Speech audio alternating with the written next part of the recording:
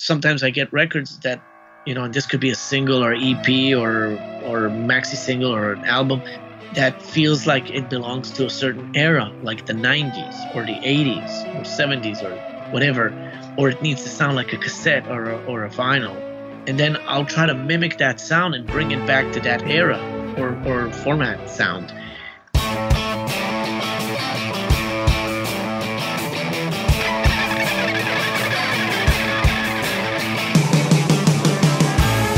Welcome to Recording Studio Rockstars. I'm Lid Shaw, and this is the podcast created to help you become a rock star of the recording studio. Today's episode of Recording Studio Rockstars is sponsored by Roswell Pro Audio, maker of handcrafted microphones in California. Inspired design and impeccable attention to detail will help you capture a gorgeous vintage sound without the vintage price tag. Check out their beautiful line of microphones at roswellproaudio.com. Hey Rockstars, it's your host Lid Shaw, and welcome to Recording Studio Rockstars, bringing you into the studio to learn from recording professionals so that you can make your best record ever and be a rock star of the studio yourself.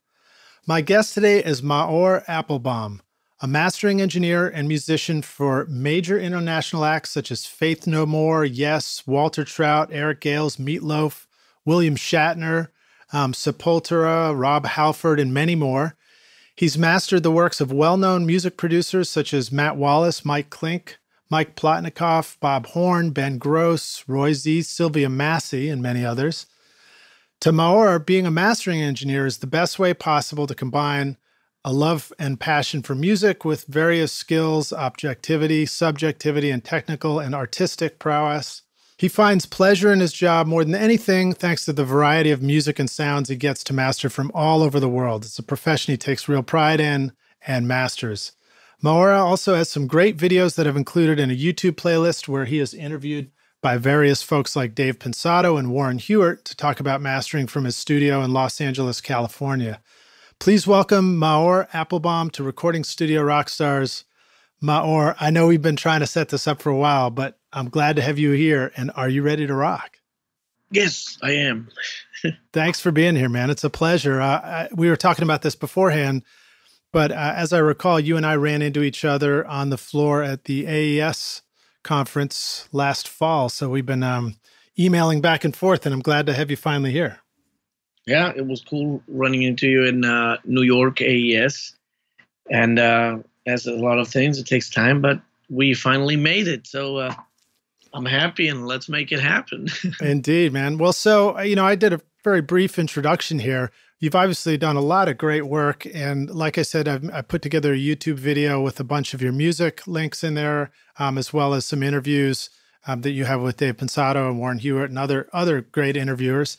And, but, tell us in your own words how you got into all this stuff. I mean, did you start out making famous records? I guess I didn't. No, I my background was kind of an all-around person. I was a DJ at some clubs. I also did some radio DJing, and I was a music journalist in a magazine and a webzine.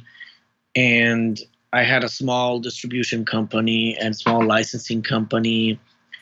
And I did music as a musician. In addition, I've recorded albums of my own bands and projects.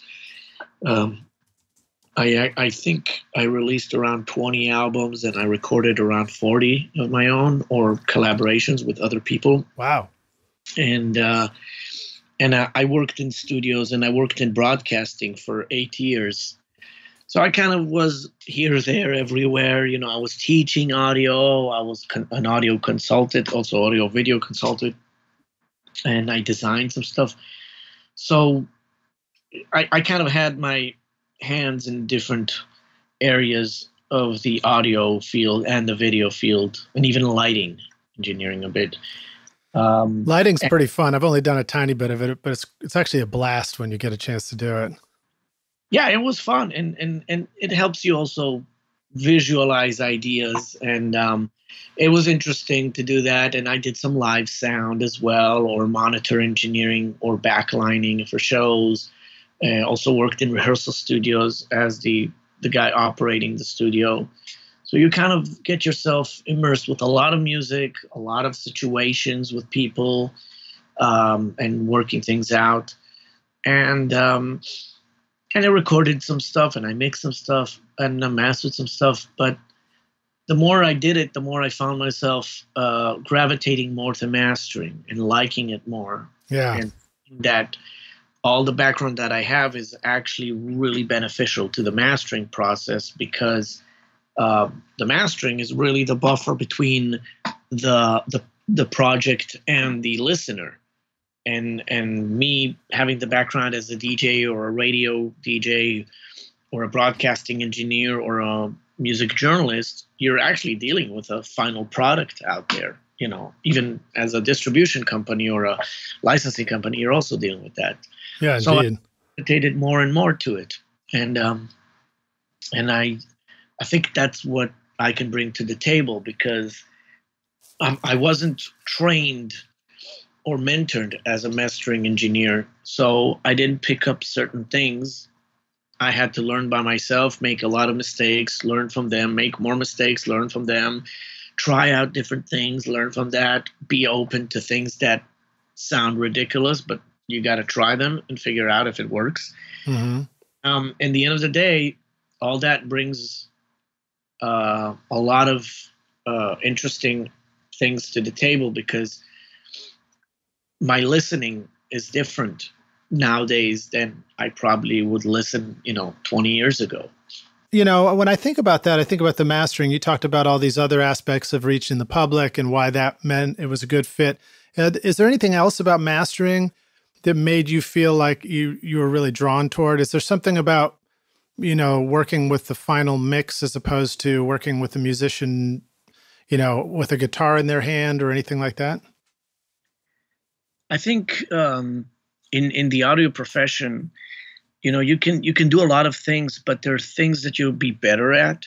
I like producing, but I'm a good producer to myself or to people, but I'm not a good producer in terms of the psychology involved, where I have ideas, but I'm not the person that would sit with somebody and try to bring a good take from them by working the psychology magic in the picture. Mm-hmm. And that's why I think I'm less good at a recording state, because you got to have this kind of face that can be so neutral, so somebody working with you doesn't feel like there's a problem with their take, Right. Like really good recording engineers or tracking engineers, whatever you want to call it, they have the ability not only to use their skills in microphone placements and all that, which is it's an art by itself, knowing where to position the mic and how to set the pre and mic and all that, but they also have the ability to be very transparent in the room, or sometimes be like maybe the person in the room that knows how to guide the person. Yeah. And I think that I'm less good at that. And it's better that I put my better qualities than just put something that I can do, not the best. So I think recording is something I'm less good at on a psychological level. Right. Well, I imagine that you arrived at this understanding of yourself, over time and experience. Do you feel like some of the things that you learned about yourself were through trying some things and then not really liking doing it as much? Or did you also have the experience of just, you talk about seeing really good tracking engineers. If you're in a place like Los Angeles, I mean, you may have an opportunity to see some people in action that you really admire. Do you feel like that really helps as well? Well, I got to this notion before I moved to America. Okay. But when I moved to America, I also saw that there are technical and artistic things that I can do, But again, it stops on a psychological level where, as a mastering engineer, it's easier for me because I'm dealing with a final product, even though it's a very sensitive area.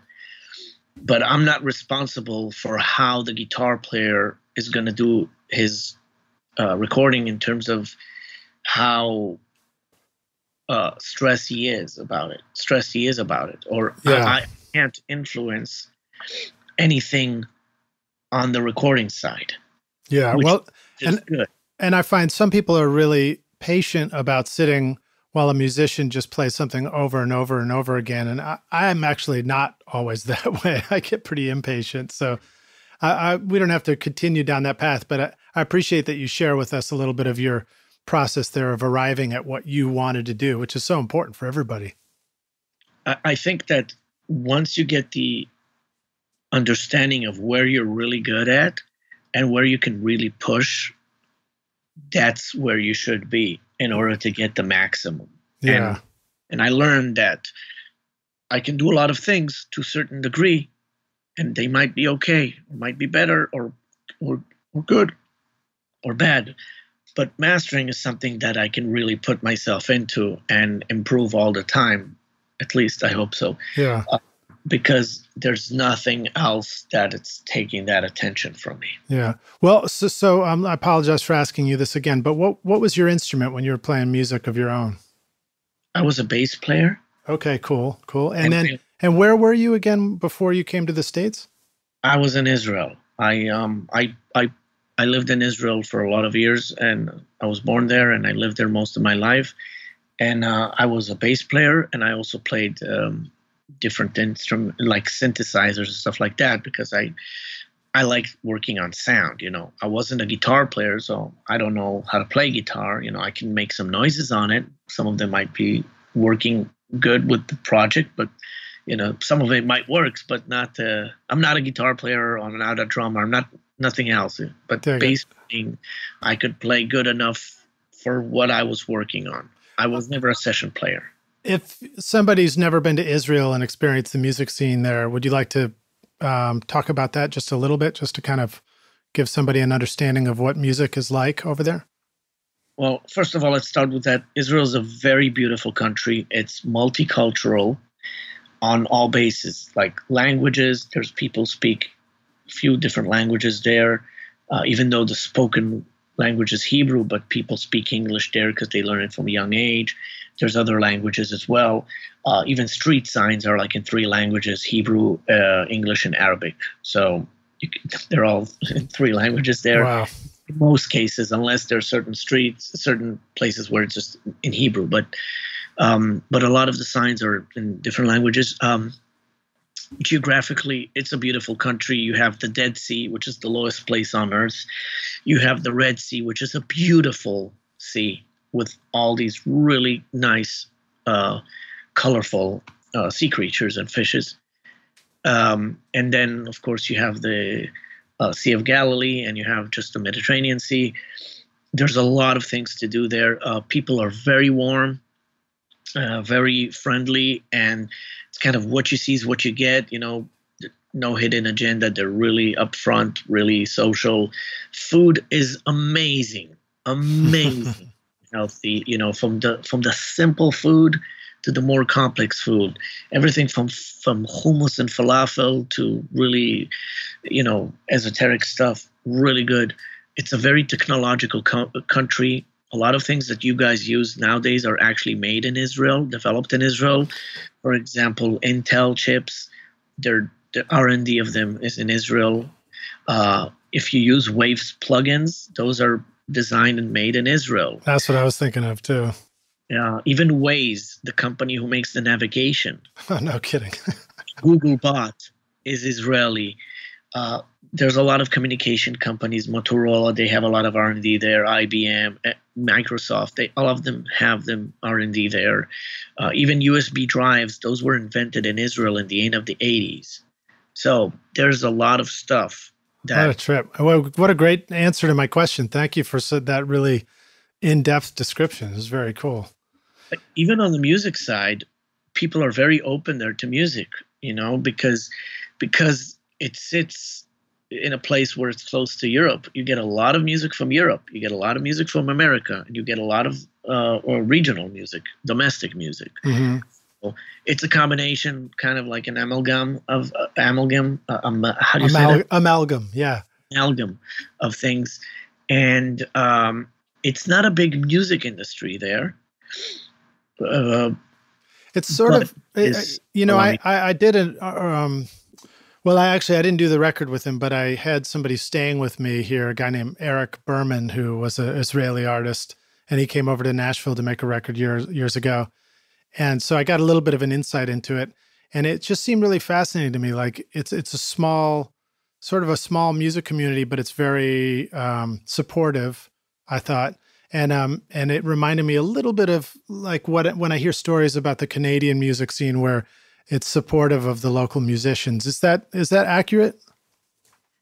I think in Canada there's a bit more support because Canada exports a lot of music, to America and to the world. I mean, you have a lot of bands from Canada that are quite famous.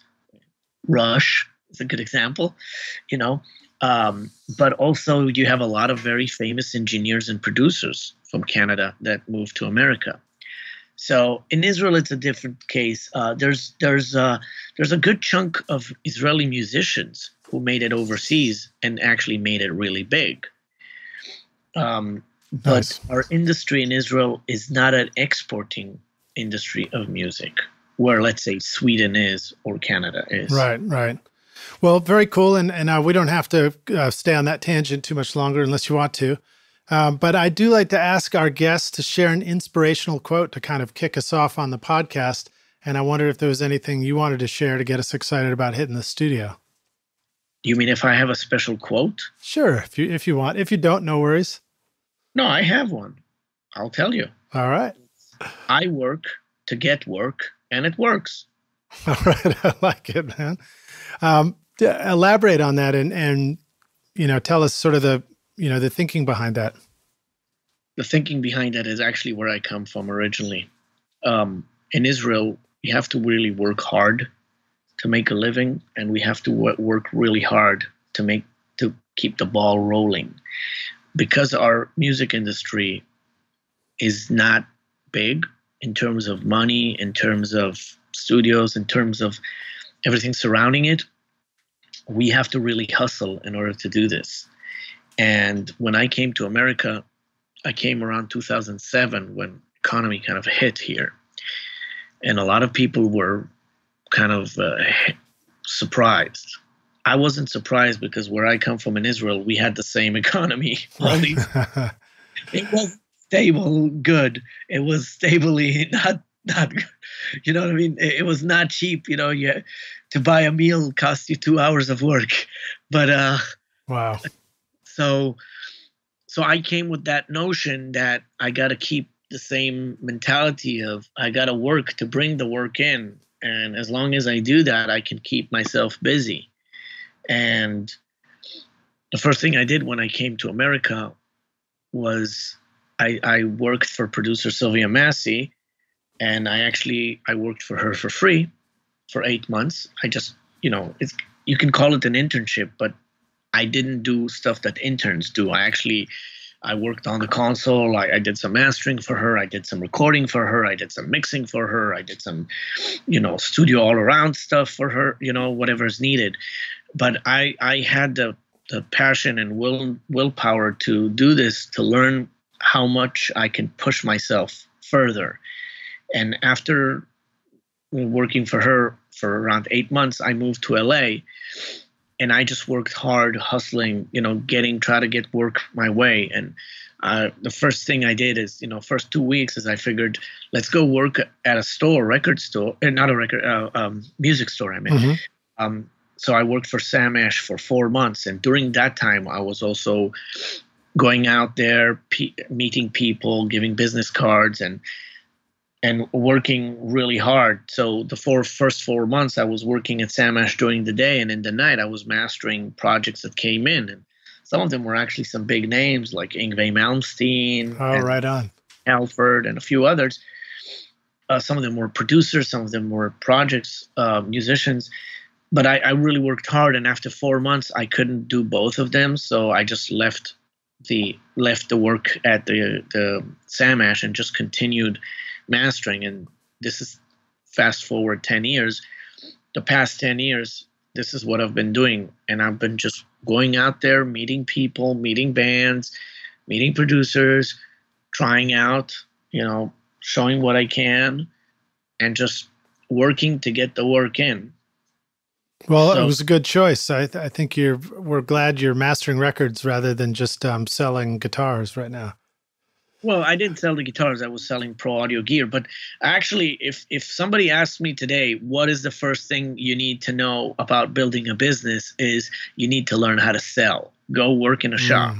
Because there's a difference between you're selling yourself by word of mouth, which means you did a good job and somebody else does the work for you and tells somebody to come to you, than you actually learning how to sell yourself to people. And I think it's very important to know, how to be approachable, and when you're approached or when you approach people, to state what you do.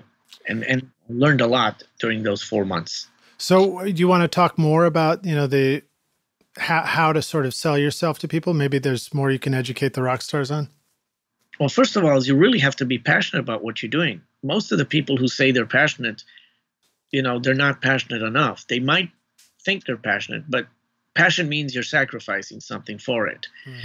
And if you're willing to sacrifice, the things you like to do normally, then you're probably really passionate.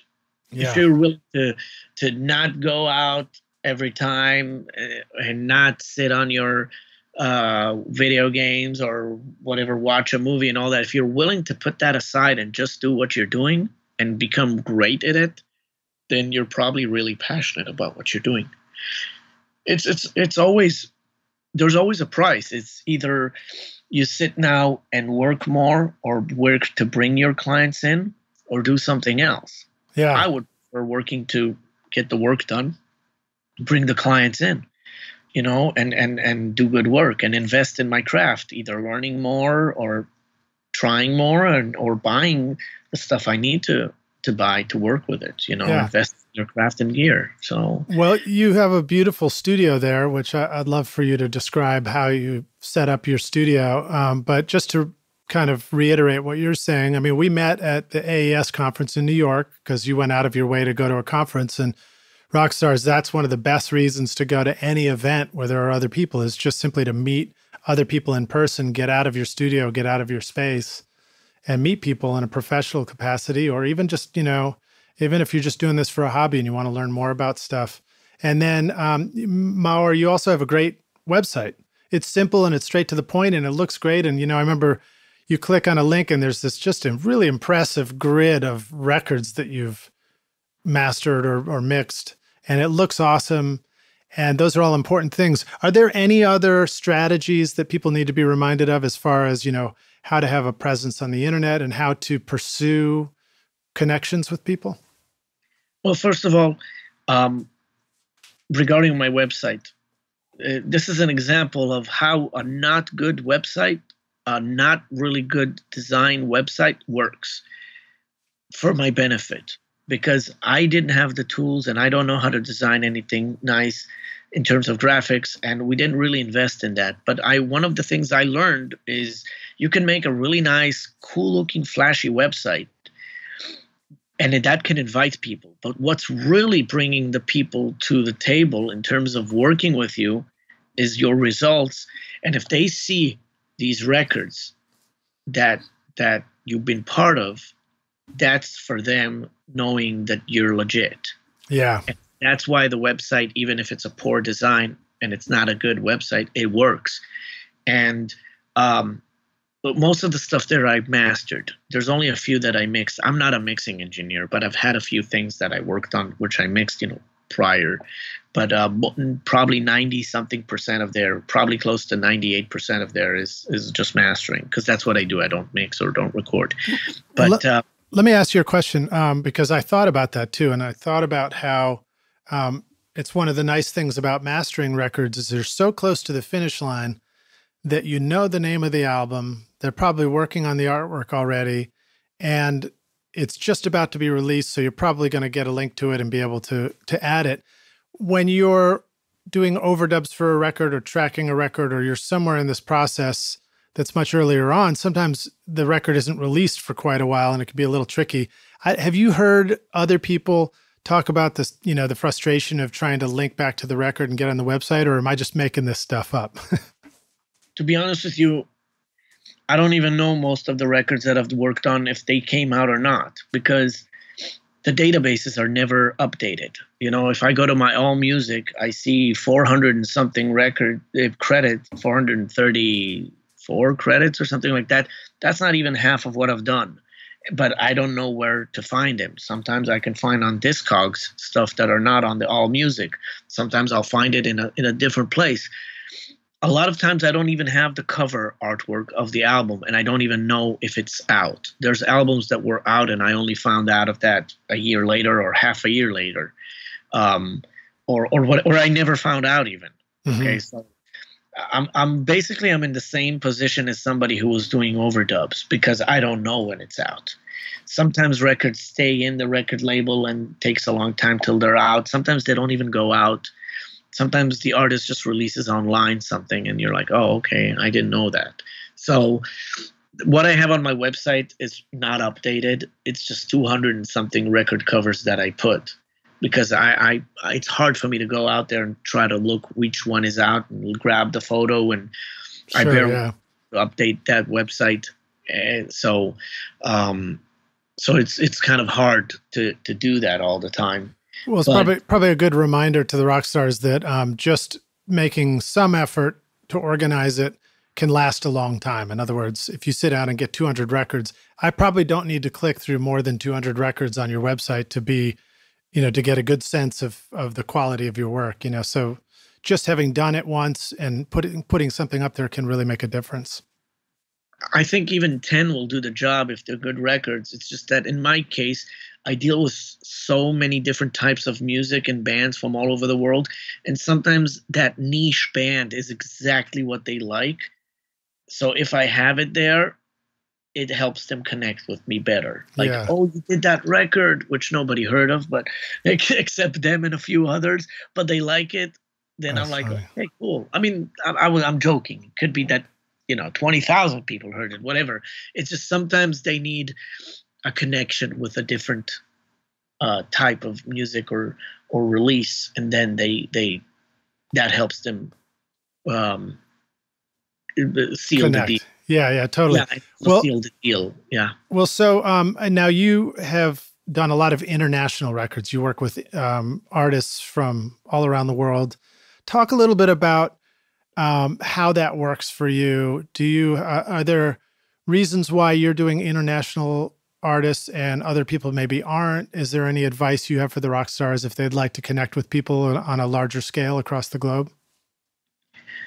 Well, because I grew up on international music, like I said, stuff from America, stuff from Europe, stuff from Asia, so everything thrown to all directions, it's natural for me to work that way too.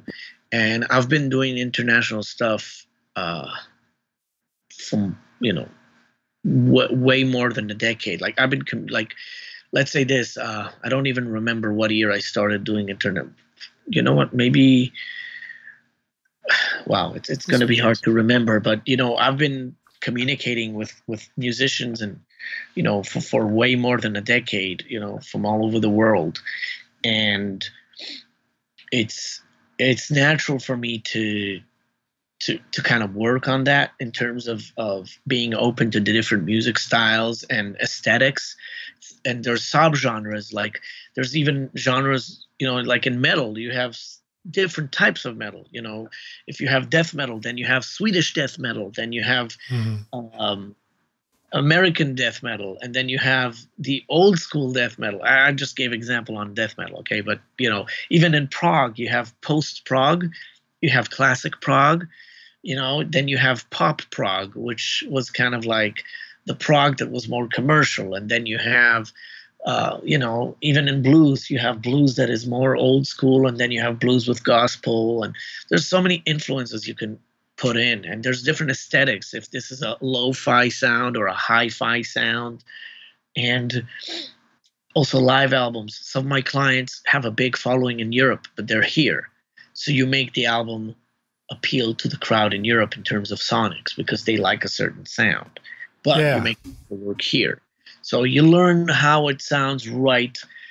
You know, certain bands in Europe want to sound American, so you give them American sound. And certain bands here want to sound more European, so you work on that to make it sound more European. And some of them Euro-American.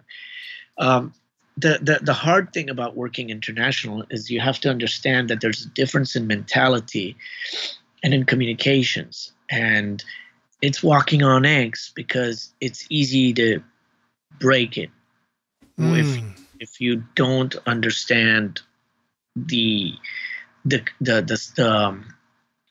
way that people communicate. Yes, like some cultures are very upfront, like Israelis. I'm Israeli, you know.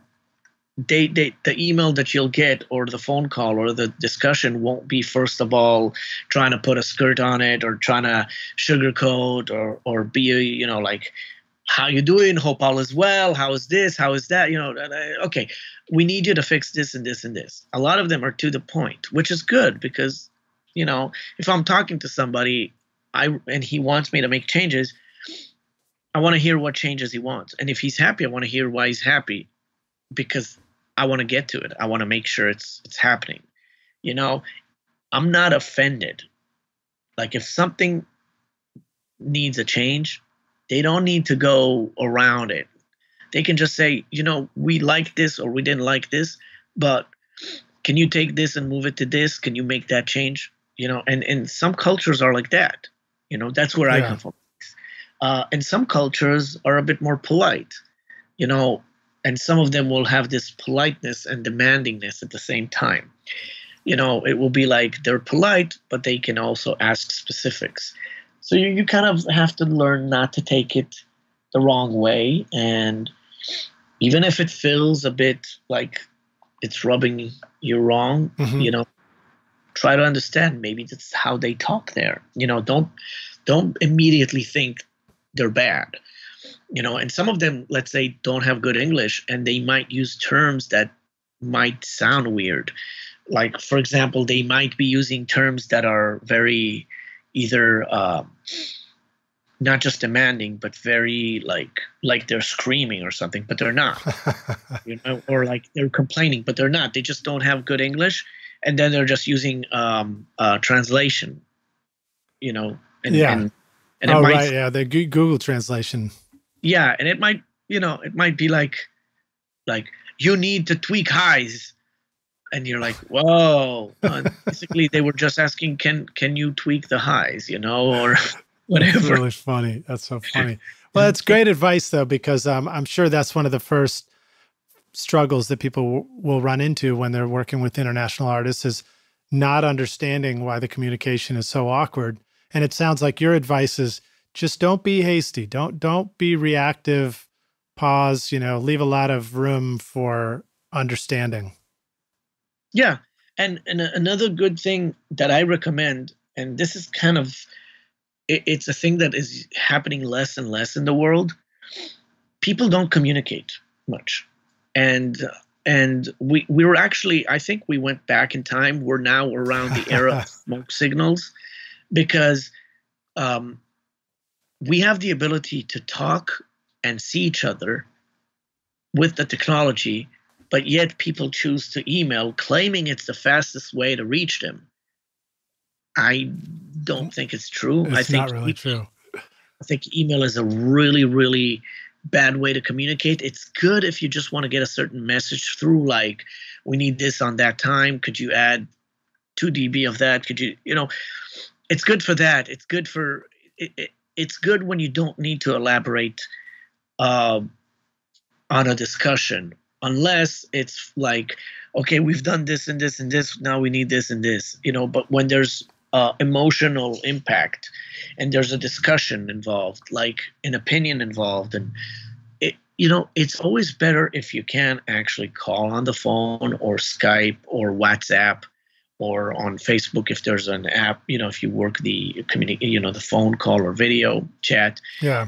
And then the second best thing is chatting. But just remember that words that are written, they have way more power in a negative way than words being said, because words that are written are like written as in a book or in a guideline. Right. Very. And then, you have some people communicating through email as if it were a text message, and some people communicating as if it were a long letter. I might be looking for something here, but have you also noticed that facial expressions between different countries can be misinterpreted when you're doing the Skype call? Well, that can always happen, and we have to understand that there's difference in culture. But let's take the video side off for a second, because what you're saying is something that is even harder to read. Yeah. Okay. I mean, because different cultures might have certain, and it's not just cultures, it's people. Some people, they'll look at your eye, like look in your eyes, and you'll think, oh, they want to kill you. No, they don't. It's a facial expression, that's how they are, and you have to put that aside too. But that's why I say, let's put the video side for a second off here, take it off for a second. Even communicating texts, that thing where you're trying to talk with somebody and you're finding yourself texting like 30 texts. Yeah, right. Dude, give me a call. We'll figure it out in 1 minute of a phone call. And the cool thing about it is, in a phone call, it's real time. Text is not real time. Yeah. It is. But text, you could be doing something else and you didn't look at the text and you're waiting for a response. For years, I've been struggling with the whole idea of communicating that way. Now I'm like, well, that's how they want to talk. Okay, we'll talk that way, but it has limitations. And if I get to a point where there is a problem and we're not sure, I always tell people, let's talk. Yeah. Well, who else had very strong feelings about that on the podcast was Steve Albini. And he said the same thing. He's like, just pick up the phone and go, we'll sort this out in 2 seconds. So that's good advice. Well, he's a smart man, right? He is a smart guy. He's a lot of fun to hang out with too.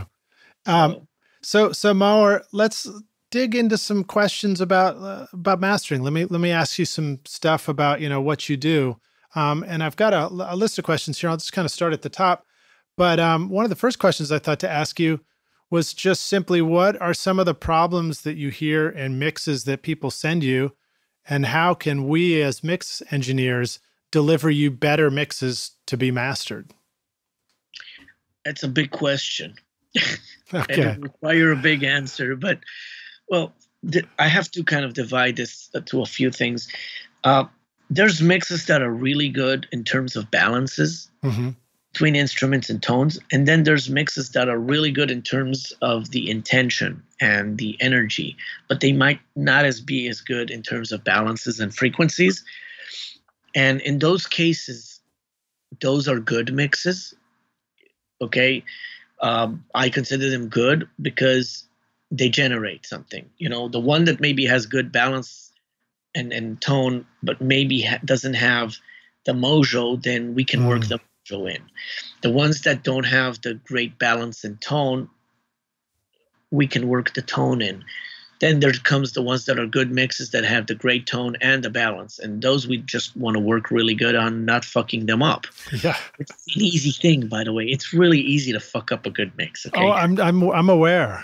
Okay, so what we want to do there is enhance them, okay? And then those are the good ones. Now, sometimes what happens is you get a good mix in terms of balance and tone, but there's a problem in certain areas, and that is a monitoring problem. Like, for example, you get a mix with too much low end.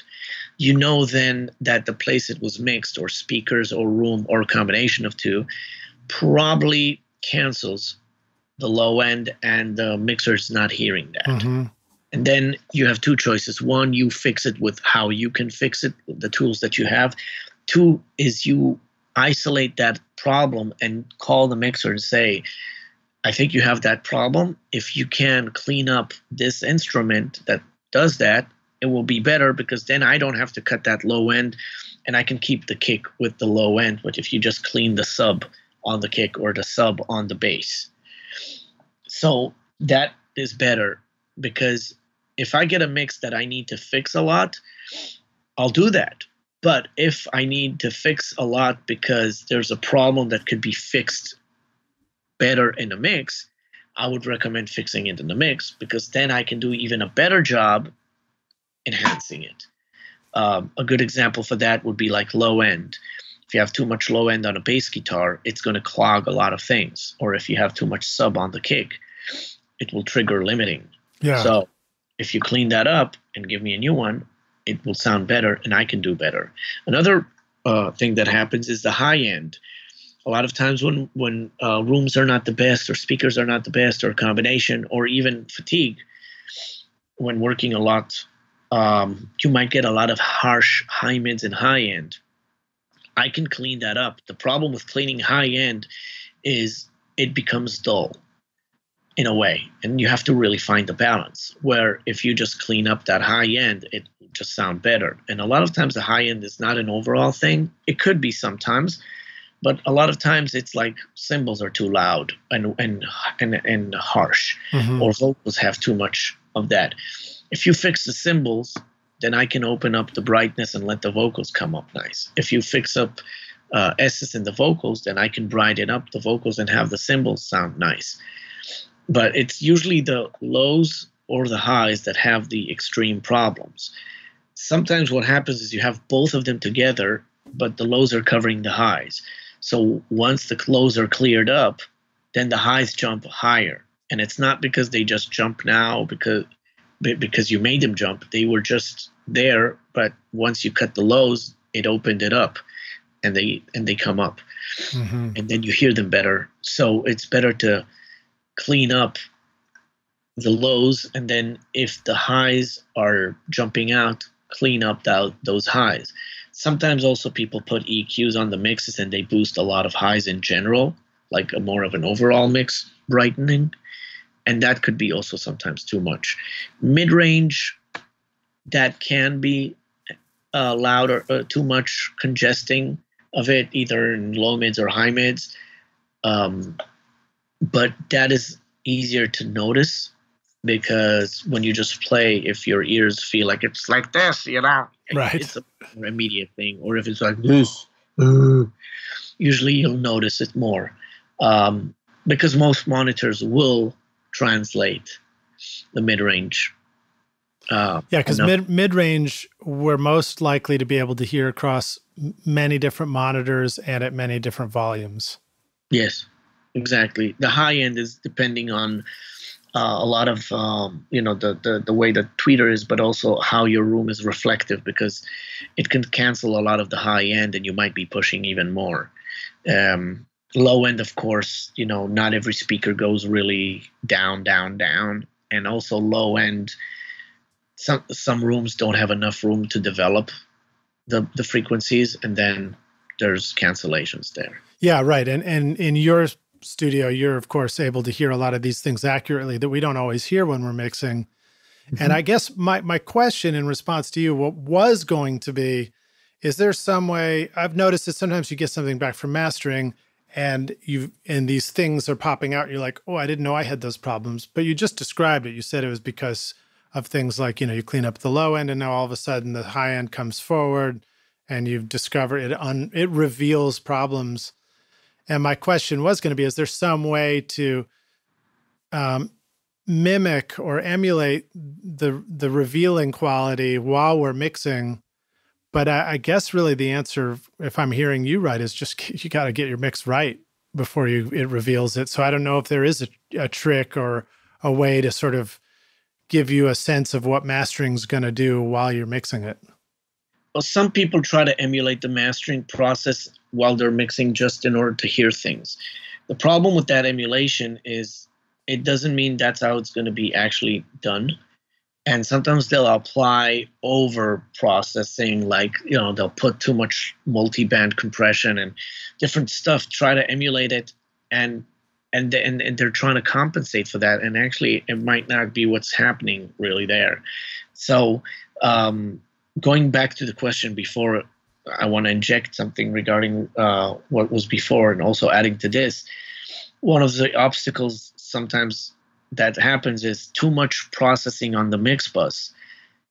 And some of the plugins do a good job of making a nice curve that we like, but at the same time they do other stuff, and it's too much, and you get a lifeless mix, or the movement is stuck. And sometimes they just get used to working like that, and you need to kind of fix what they assumed was the right thing. And there's no right or wrong, really. If you overprocess something, you can't undo it. I mean, you can try to mimic or quasi do something that can maybe fix something or make it easier on the ear, but you have to be careful with those things, because our ear gets used to things. It's like candy. You put one, you're like, oh, this is really good. You know what? I want another one. You know what I mean? It's just like, it's like it's a snack. When you start building up these plugins on your mix bus, and then I've had time where somebody would send me a mix, and he says, well, we had our own mastering version that we did just to mimic what's happening. And I'm like, okay. And I did this album, and what I did came out really good, but the way they mimicked it they put so much processing to mimic mastering that it pulled the snare all the time, like really pulled it hard down. And mine didn't, because I didn't go that direction. And it took us a while to figure out what's happening. And then I asked them for their chain, like what did they put to mimic the mastering? I think they were 18 plugins or something like that. I was like, wow. Whatever they put there, it was like, I mean, why do you think I'm going to put stuff like that? I mean, you don't need to mimic mastering with that, because who says I'm going to go these directions? Right. You don't have to add from everything you have. And then,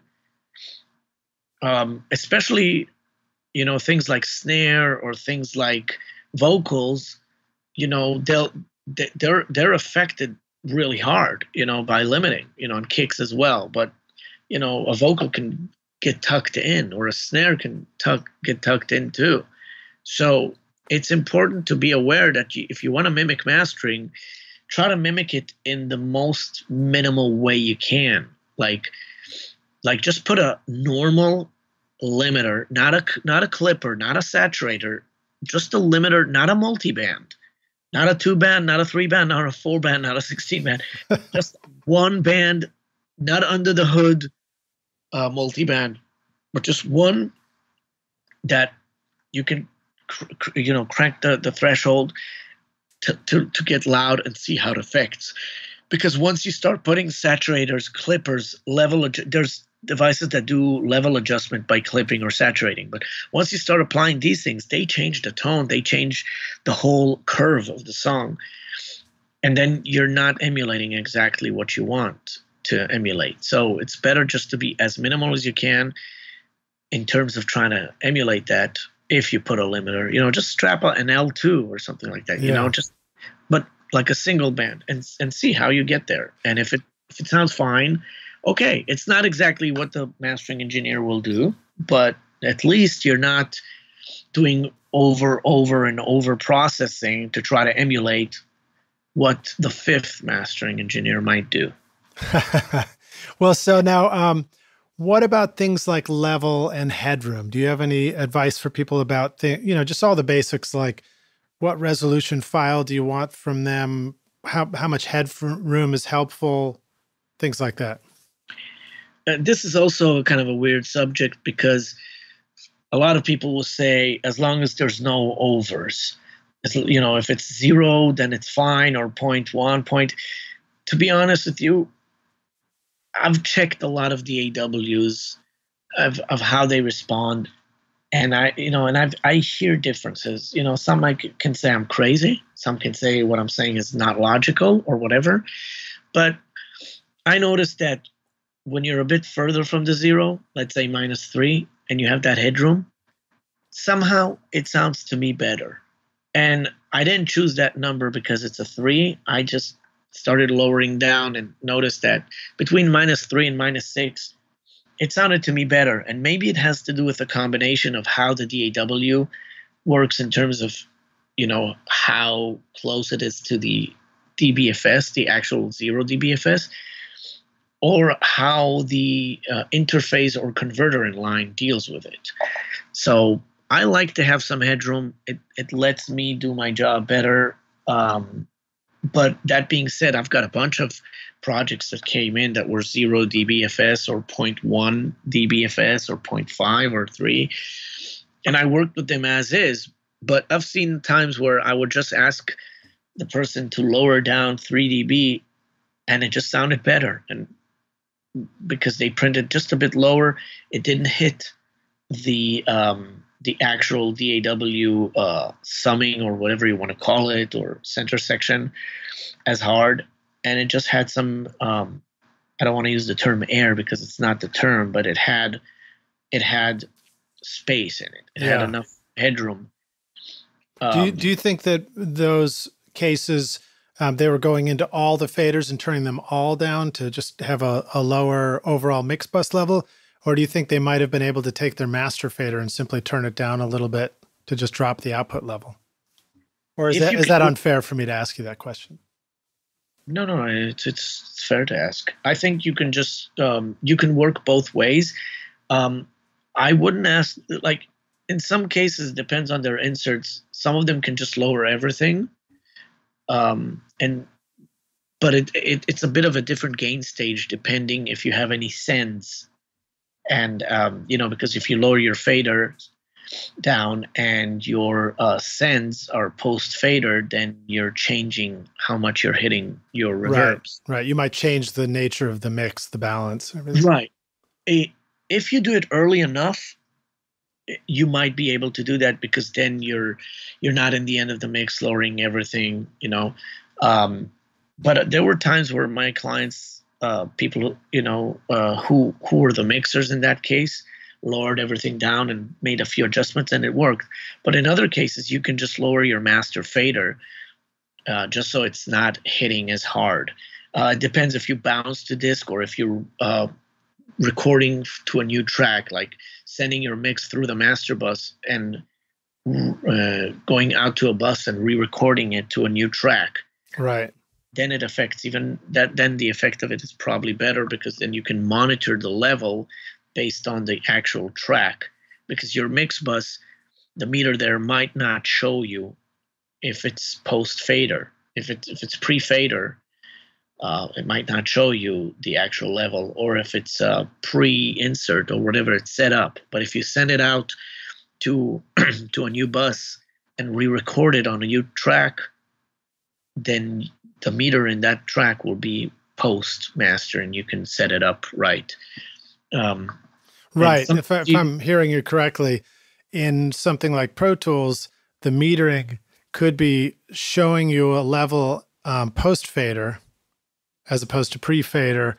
And also, I believe master output tracks in Pro Tools, the output fader is pre-insert sometimes. So if you have mixed compression going and you bring the output master fader down, you're actually affecting how it's hitting the compressor.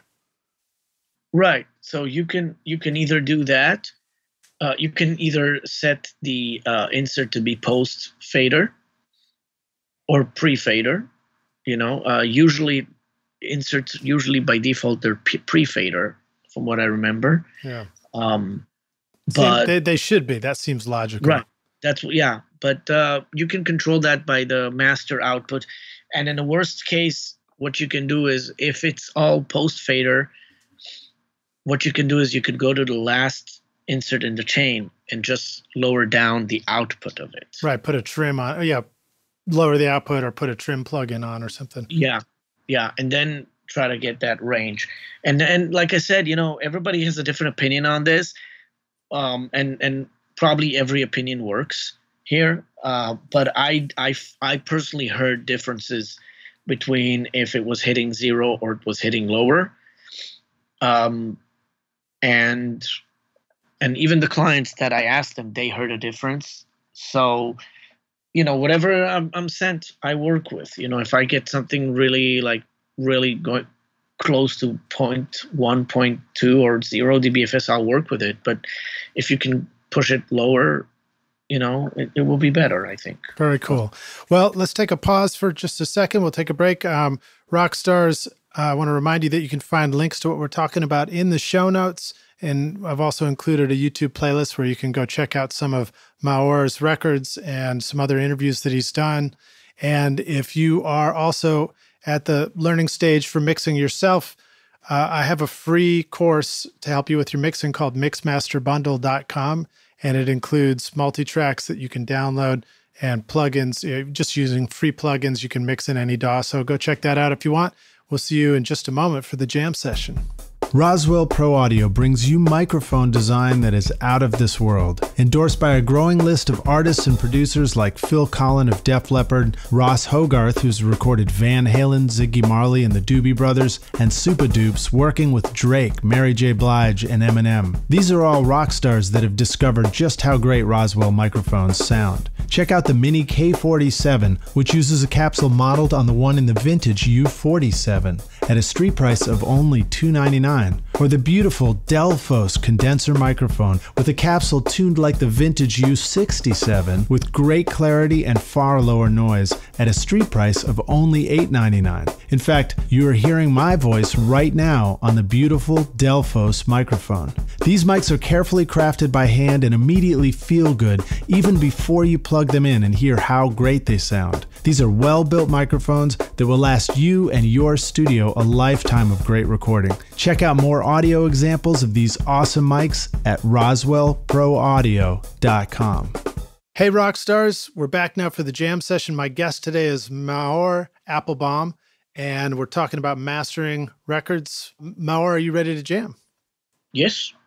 Groovy. So one of the things that we really didn't get into yet, but you hinted at it a little bit because you were talking about metal. You have a real, you've really created an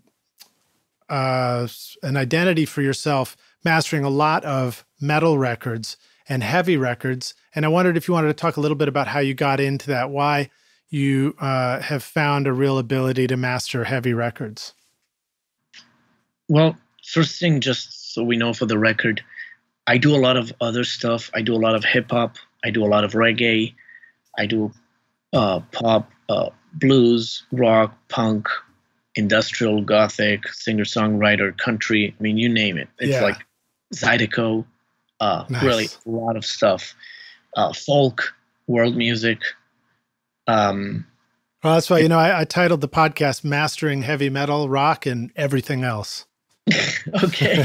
I thought you were going to do Mastering the Next Generation. Nice. But, and like, as we talked before, and I've done artists, I've mastered, songs for artists like Matisiao. Oh yeah. I wanted to ask you about him. I recorded him years ago at my Bonnaroo studio, and an interesting guy doing some really cool stuff. I haven't heard his more recent stuff. So tell us some about working with Matisiao. Well, I just did a single for him. It just came out a while ago. It's called Coming From Afar, and it's featuring an artist by the name of Mavado. You can just YouTube Matisiao Coming From Afar, and you'll see it's there.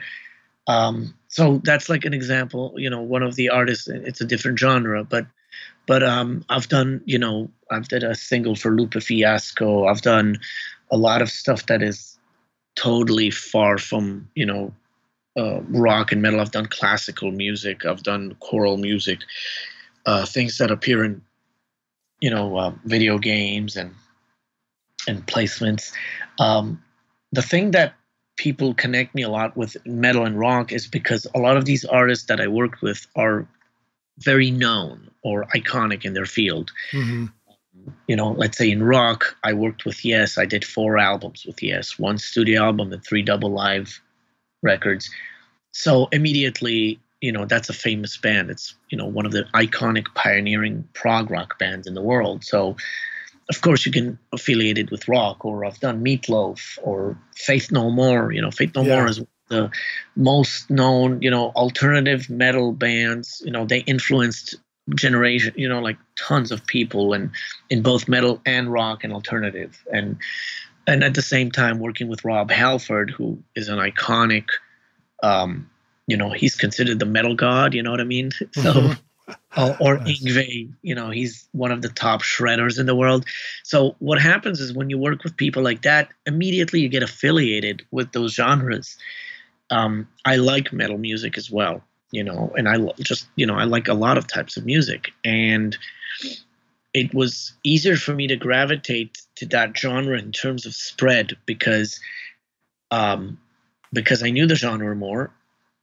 And in time, I worked with some of these artists, and they're known in their field. So, you do Faith No More, and I've done two albums with them. I did the Comeback album, the album they did after 18 years of comeback.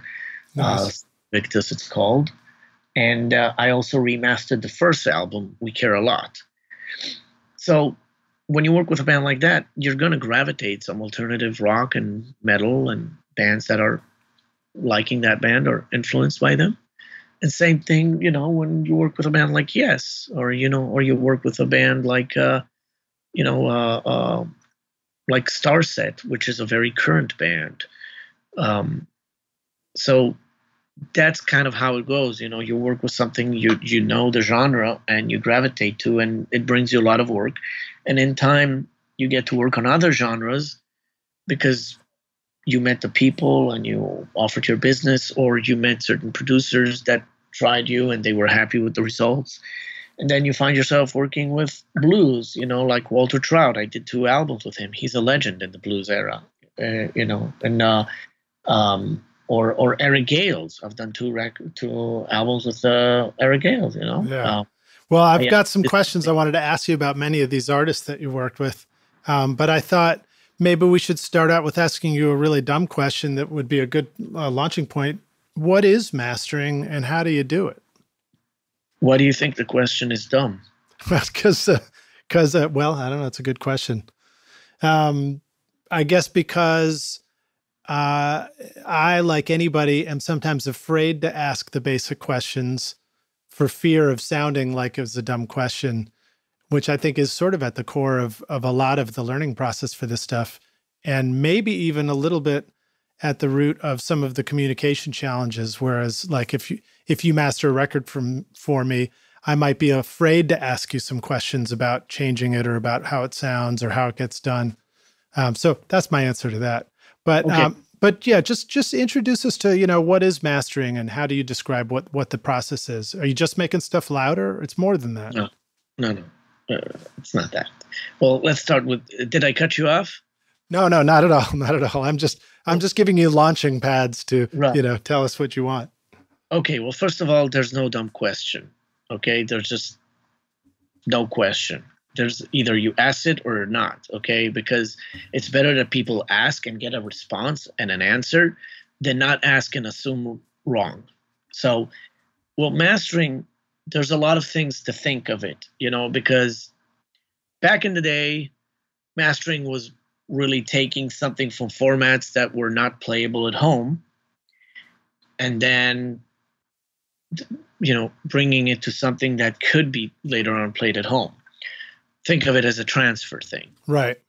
If you didn't have a 1/4 inch or a 1/2 inch, and then the mastering was taking those reels and making one thing and then creating, sending out to duplication, to pressing of a record or a CD or a cassette.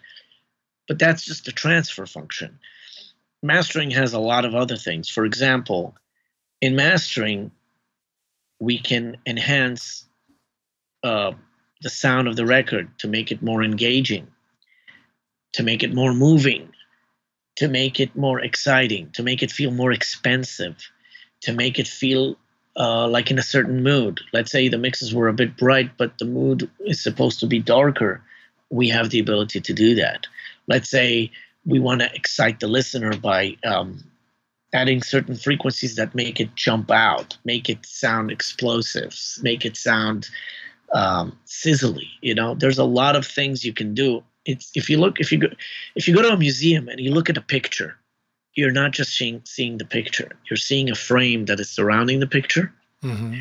It could be a real frame or it could be no frame, but there is a frame, and the frame could be just no frame as well. Okay, a frame could be something very thin or very thick or wooden or metallic.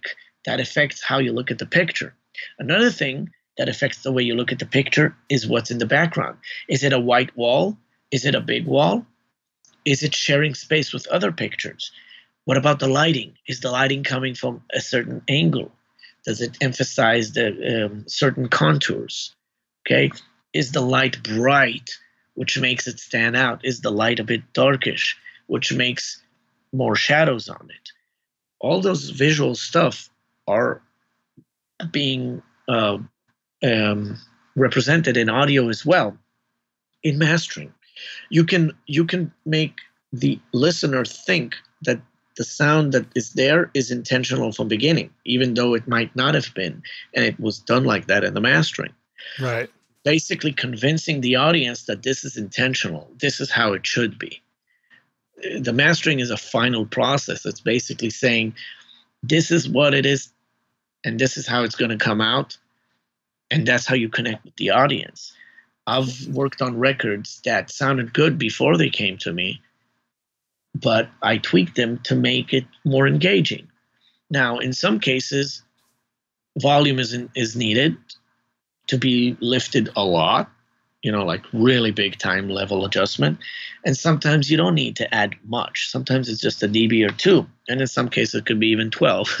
Right. But I've had times where I actually lowered the volume. I've had records where came to me really loud as mixes, and I lowered them a dB or 2. And it sounded right because they didn't need the extra dB, and it sounded nicer lower.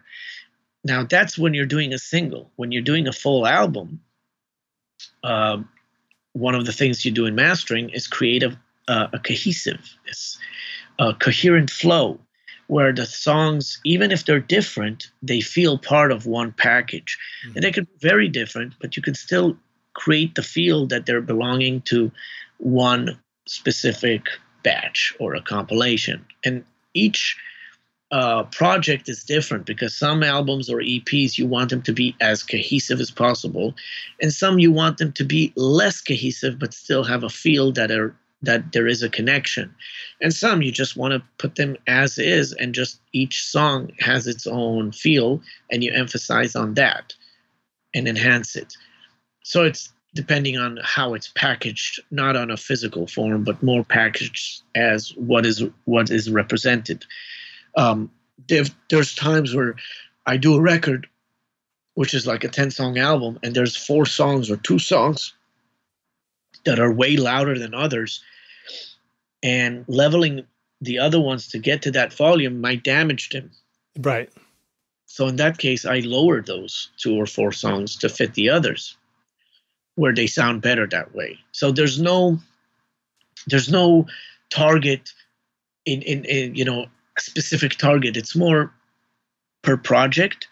And in a lot of cases, yes, I do level things up, but that's not the essence of mastering. It has to go to mastering to get loud. It can get loud in mastering, and it can get loud and nice too. Sometimes we can get a better volume level that sounds nice, where if a mix has a limiter on it that maybe doesn't do the job as best, or sometimes it did the job exactly as needed, but we can clean up just a few frequencies to make it sound better, or just be more easier on the ear. Well, it's interesting to hear you talk about this stuff. If I was going to repeat back to you a couple of takeaways, one is that, when you talk about enhancing it, it's like you're finding the quality in the music that you feel like is where the strength is, and you're trying to find a way to enhance that strength. Whatever the analogy is, I don't know why makeover came into my mind. Maybe it's because I have a 12-year-old daughter who watches a lot of makeup videos right now.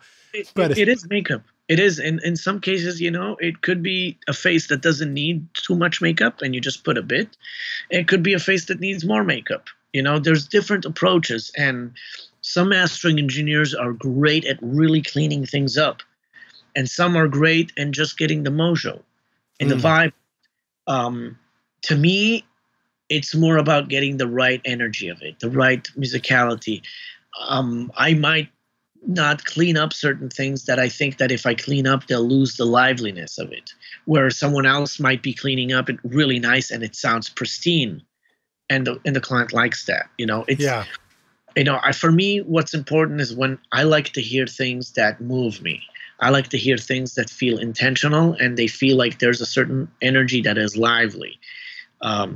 Where some other mastering engineers might be more into how much they can clean it up so you can hear every small detail. That's fine as well, because that's a certain aesthetic and a perspective to work with.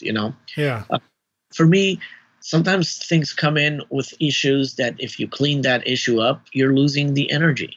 And in that case, I prefer not cleaning that up and keeping the energy, because in the end of the day, the energy, the vibe is what drives the person with the music. It drives it's like, oh, I like this album. I like this record. I like this single. It's because it drives them. Yeah. And I prefer not losing certain energy for that drive. But at the same time, some others might be doing that and it might fit.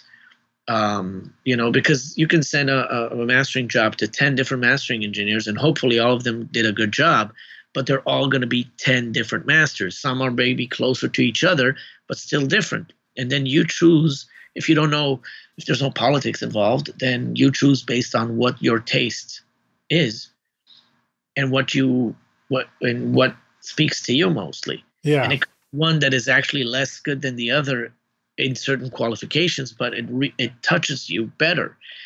For example, sometimes I get records that, and this could be a single or EP or maxi single or an album that feels like it belongs to a certain era, like the 90s or the 80s or 70s or whatever, or it needs to sound like a cassette or a vinyl.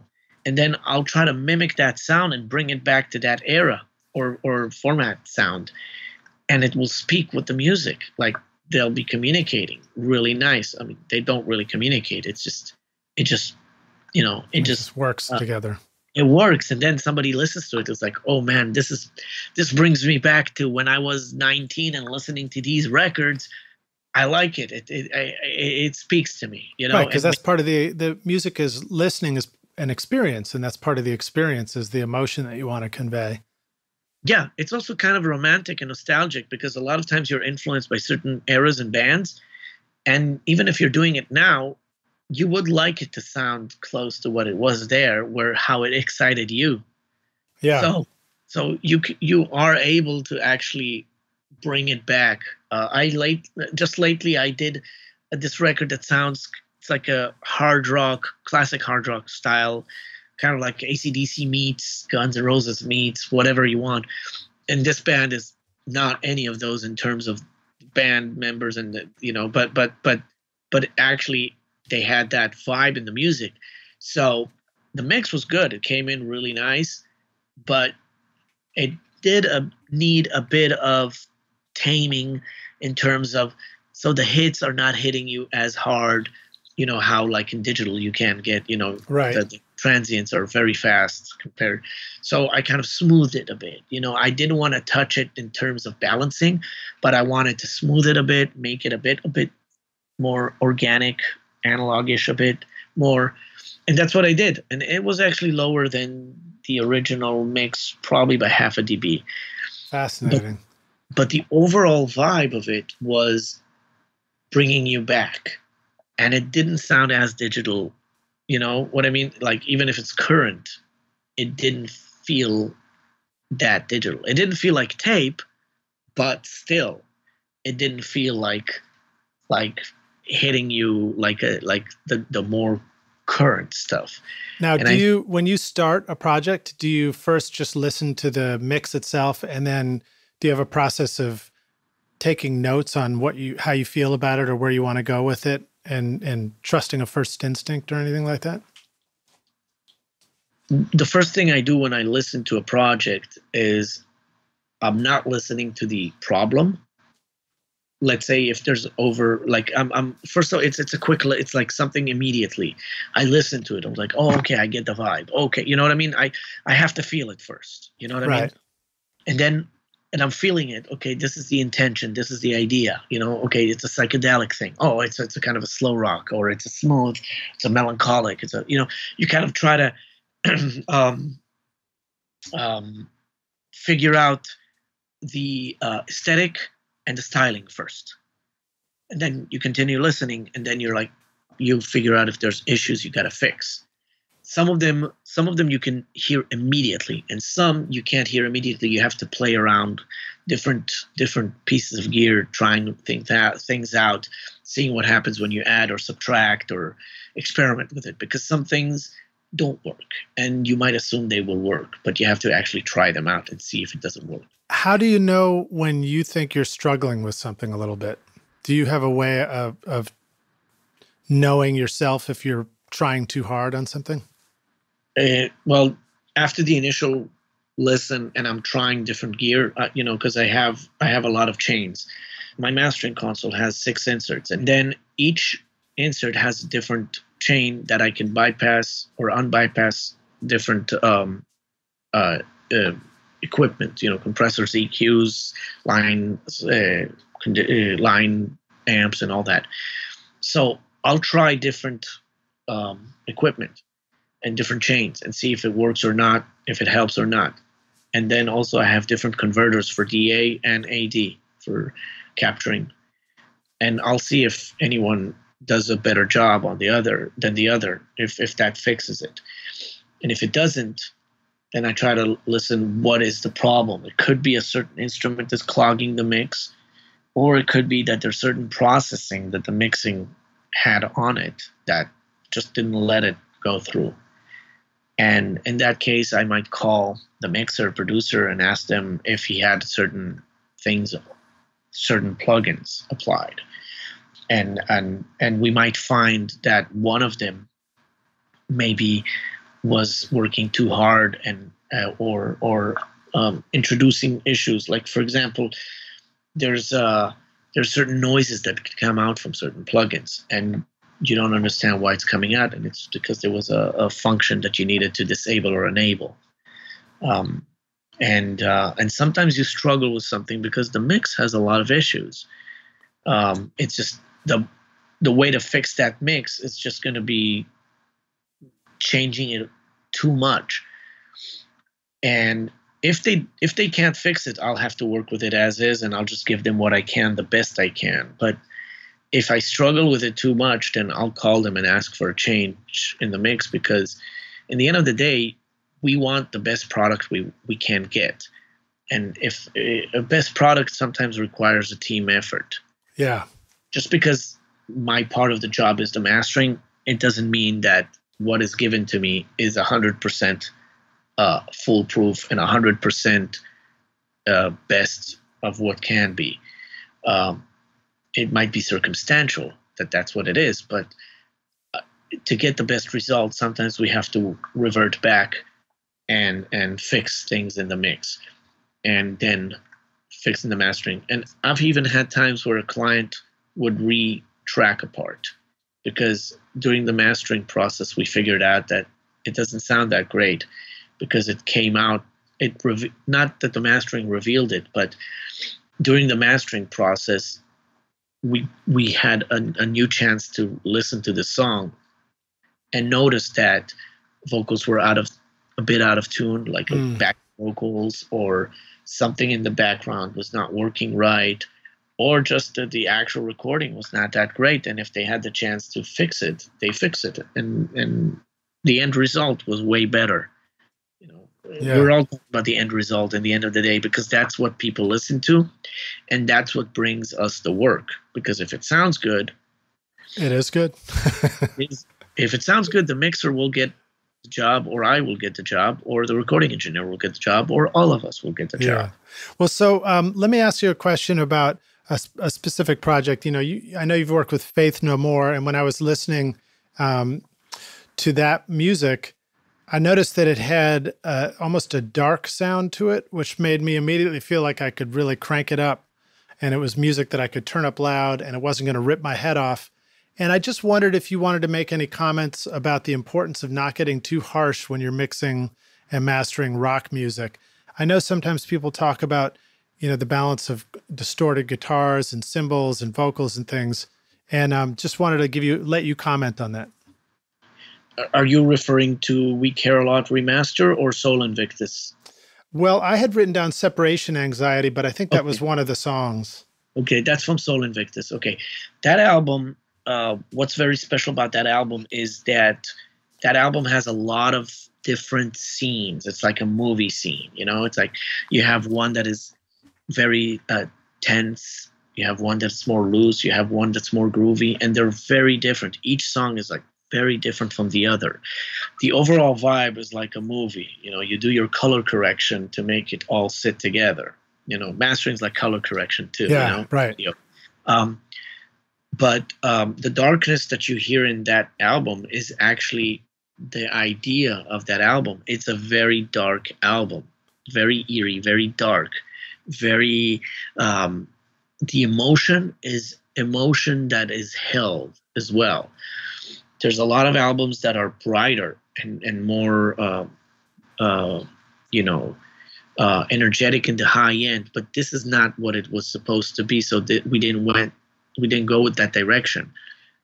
This is a specific aesthetic we went with. There's other albums I've done that were brighter, but this didn't need to be bright. And also, this is not a really, really loud album as well. So it needed its dynamics, and it needed to have this flow where you're moving between songs, you're moving between different sceneries. If you listen to other songs, like Sunny Side Up, which was very different than Separation Anxiety, or if you listen to Superhero, it's very different. This band also didn't do an album for so many years that this was a natural progression from where their latest album would be to what they would do today, like even going crazier. You know what I mean? Mm-hmm. So you want to do an album that is taking what they've been known for and even expanding on that. And the darkness was intentional in order to keep that vibe. It wasn't a technical thing like so you can crank it up and it's not going to be harsh to your ears. It was more of an artistic intention to have a color or a texture that is dark and eerie and to keep you in that mood. Okay, dig it. Where in other albums I might go way brighter, but the thing about rock albums being harsh and all that, sometimes the artist wants that. Sometimes they want your ears to bleed. Yeah. Sometimes they want, and you can't fight it. You could say, look, it's a bit too harsh. And some of them will say, okay, let's do what you say and let's not make it harsh. And in other cases, they'll say, hey, you know what you did?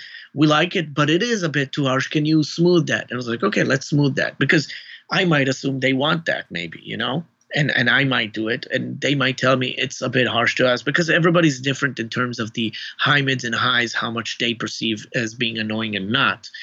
And sometimes they want that in order to actually create that tension. They don't want to crank it up super loud. They want it in a lower volume, and they want that high end to pop. Right. And we didn't talk about this much on this episode yet, but, the Fletcher-Munson curve and how the human ear hears, if you're going to listen intentionally at a lower level, you may need to boost the low end and the high end a little bit more to balance it out. Is that accurate? Well, technically you're right, but there's another thing that happens nowadays is consumers listen differently than before. They listen on earbuds, so they do listen in lower volumes, which they're actually loud volumes for earbuds, but in comparison to a speaker system, they're lower, and the actual speaker sits in their ear, so the proximity is so close that even at lower volumes, they're still going to get something just because the proximity. Yeah. And this also reminds me of something that is important. A lot of times people complain about compression, how things are compressed. Even 20, 30 years ago, you had really compressed albums. it's not that the compression that it's done the damage as much as the volume level that was so loud that the actual speaker systems wouldn't translate it nicely. There's stuff that is super compressed. If you play some old stuff, maybe it doesn't look like a rectangular brick, but it's still compressed. It's just nowadays people are asking for really loud volume, and the amplifiers and speakers, they generate that, but it doesn't translate as well if you put them something lower and then just crank up the volume, where it has more microdynamics that the amplifier can work with. But it's not the dynamics that's slammed as much as the volume level. That's the problem. And regarding the Fletcher Munson, you know what? Some people listen to music as more as background music. Like if they work on their computer and they want some music, they don't crank it up really loud. And then a lot of these speaker systems have like built-in acoustic compensation or electronic compensation. And then even in lower volumes, you get low end. Like we had loudness button back in the day. Yeah, totally. I love the loudness button. I would always just push it in and EQ it and crank it up. More is more, right? That's more is more. All right. Well, so another artist that you worked with, Maor, was William Shatner. And I wondered if you had any stories you wanted to share about that. The album I did with William Shatner is called Ponder the Mystery, and it's a prog rock album. The guy responsible for that album is Billy Sherwood. He's the current bass player of Yes. And basically it's all compositions and compositions by Billy, and he played on the album as well, and there were some guests, from Steve Vai to George Duke to Dave Koz to quite a bunch of people, and he even sang on that. Billy sang on that, and then on every song, of course, and throughout most of the song is spoken words by William Shatner. So Billy would do some melodies and vocal melodies and some words, some lyrics, but the main thing is the spoken word that exists there, and it's William Shatner. And it was interesting because he's speaking while the music is prog rock, kind of more of a post-prog rock, and it was a cool opportunity because I like Star Trek anyway. Totally. And I like prog rock anyway. And Billy and I, we've done so many records together. I think we've done maybe 30 records together or something. Wow.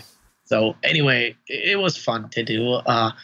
And it's funny because I went to one of the AESs and I was just walking the aisle and I heard two people talk, and one guy said and they didn't even know me. And then one was saying to the other, it's like, William Shatner has a new album, Ponder the Mystery. I wonder who mastered it.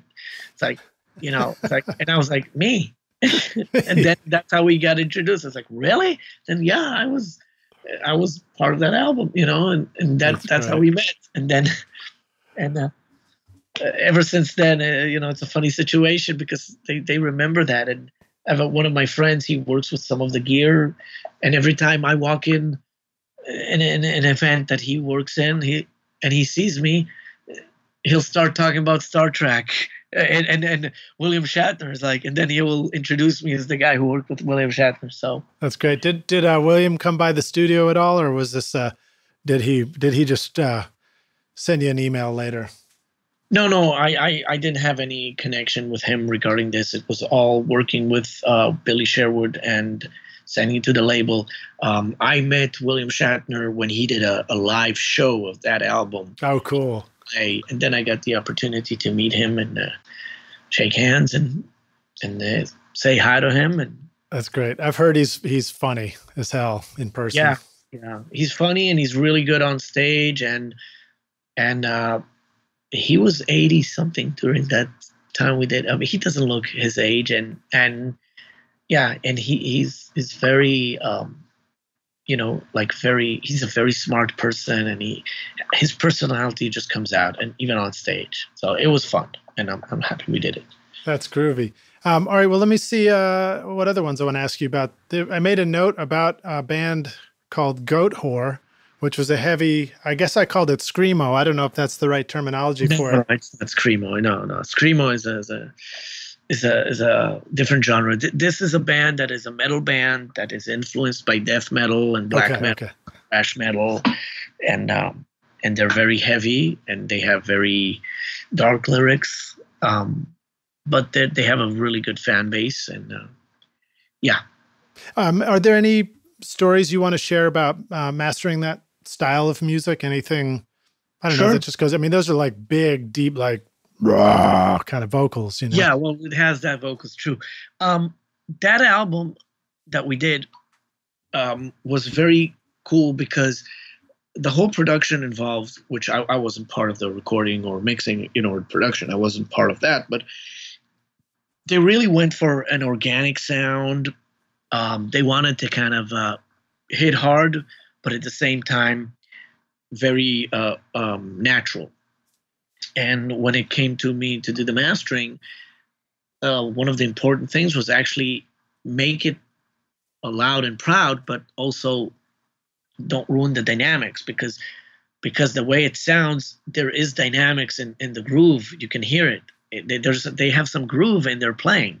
Mm-hmm. So that's one of the things that I emphasized on was getting the dynamics to be moving enough so it's still loud, but you can feel the groove coming in and out, and keeping the tones as close as possible to what's there. Like really try to keep it as transparent as I can to what it is. And then some, and get the volume there and get that. Cool. So it turned out really good. There's also a specific flow between the songs. One of the things I didn't mention before was in mastering, we also can control the fade in, the fade out, the gaps, the segues between the songs, which affect how we perceive the songs, because how a song ends is how we also remember part of it, or how it starts. If you hit it immediately or you let it slide in, if there's a fade in, if there's an abrupt cut, if the gap between is longer to give some space for the ear to get a rest and then bombarded it with loud levels or whatever, How do you work with an artist internationally and get their feedback on the timing? When I've worked with the mastering engineer in the studio, he's looking at me and I say right there, and he drops a marker or something. Have you found any good tricks, anything you want to share with people about letting the artist feel like they're right there in the room with you, telling them, where to start and stop a song? Well, I've had times where I had lists of where to start and where to end. In some cases, it's perfect. What they gave me was one-on-one, like whatever I needed, boom, exactly. And in some cases, they were off in a second or two, and that can happen. A lot of cases, what I suggest is this. Let the mastering engineer first do what he thinks, because sometimes he'll feel the flow just because after it's mastered, he can hear how the reverb tails are or how the song ends, because after it's mastered, it's louder.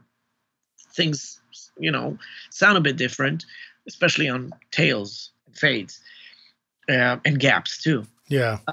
So I usually do what I think it is, right? And I send to the client. And then if they feel they need me to make changes, then they tell me, and I ask them, tell me where the song needs to end and where the fade out needs to start. Because the fade out tells me, where it's starting, but I need to know where the fade ends in terms of the song ends. And then if they need a gap, like we need another second between the songs, they'll just give me a list. But I usually recommend first let the mastering guy do what he wants to do, because he might have an idea. And then, it could be an artistic thing. Sometimes I like to put segues in certain songs. I like to create a certain flow. Some cases I like to make them quicker between or longer between or combined, because I want to create a feel where the album is rushing in a certain place and then chilling in the other place. Yeah. And do you also feel like you pick up on rhythmic cues, like there's like the count from the song before it continues, before the downbeat of the next song happens? It can, and sometimes it does. And sometimes it does, but it doesn't do the right thing. Sometimes the count is there, but it just doesn't help the next song. Sometimes you got to create a more abrupt connection between them. So it ends and boom, it starts, even if the count is not continuing, because you want to create a feel of like a blitzkrieg. You know what I mean? I like it. You want to get like, and I'm using these terms because some records are heavy, and you want to keep that energy. You want to keep it moving, like moving from one attack to the other attack. And if you keep the rhythmics, by trying to be on the on the count, it might stay synced, but it might take the attack feel, and you don't want to do that in some cases. In other cases, you want to keep that rhythmic count, or in other cases, I like to chill out a bit and then jump in. It depends the timing of the album. If it's a long album, sometimes it's hard to do that, and you want to shorten distances. Sometimes it's a quick album, you want to keep it quick, or you want to let it, space out. I've had times where I would sit with a producer here after I finished mastering it, and we would do the timings in between, just to have that thing where we sit and he actually tells me, oh, I want another second here, another second there. And that's fine with me if they want to do that.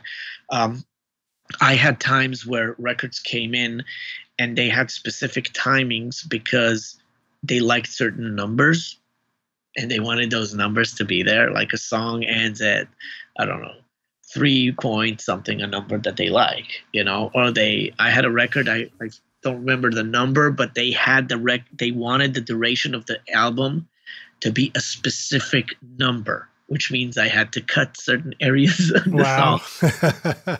Like I had to cut certain spaces just so we could fit that second in, and move the gaps quicker. Or that's so funny. Numerology. Yeah, there were some records that I had some numerology in them. Yes, I admit there were some of those. Or some of them wanted to repeat the same number, that it will show the same number on all the counters, hours, that's so funny. That's great. Whatever it was, or minutes and seconds and milliseconds. Let me ask you about another artist you work with. I wrote down about Richie Ramone's Cellophone, which was a really cool and different sounding album. And it reminded me, it was like punk and metal together somehow. Mm-hmm. And I wonder if you wanted to share any stories about that record. And that was a very open sound too, as I recall. Yeah, this sound was not dark. It was more brighter, right? Yeah.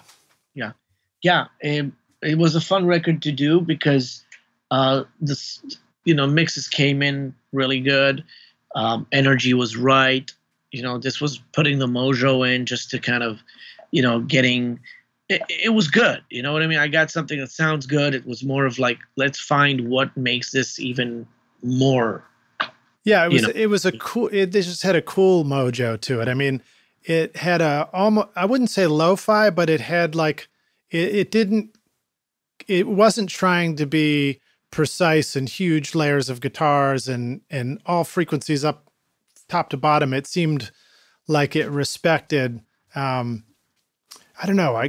For some reason, I'm just thinking of garage rock. It just appealed to the part of me that really loves indie rock and punk rock, but it also had a metal quality to it.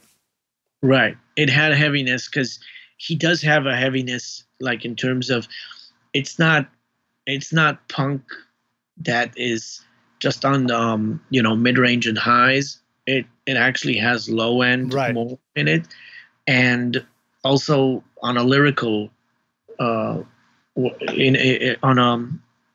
a lyrical concept, there's layers there too of heaviness, of darkness. So the album has that range as well. When you mentioned garage rock, well, he does touring. He's a live artist. He does the shows. So I like to do records like that have a lively feel to them. Yeah, totally.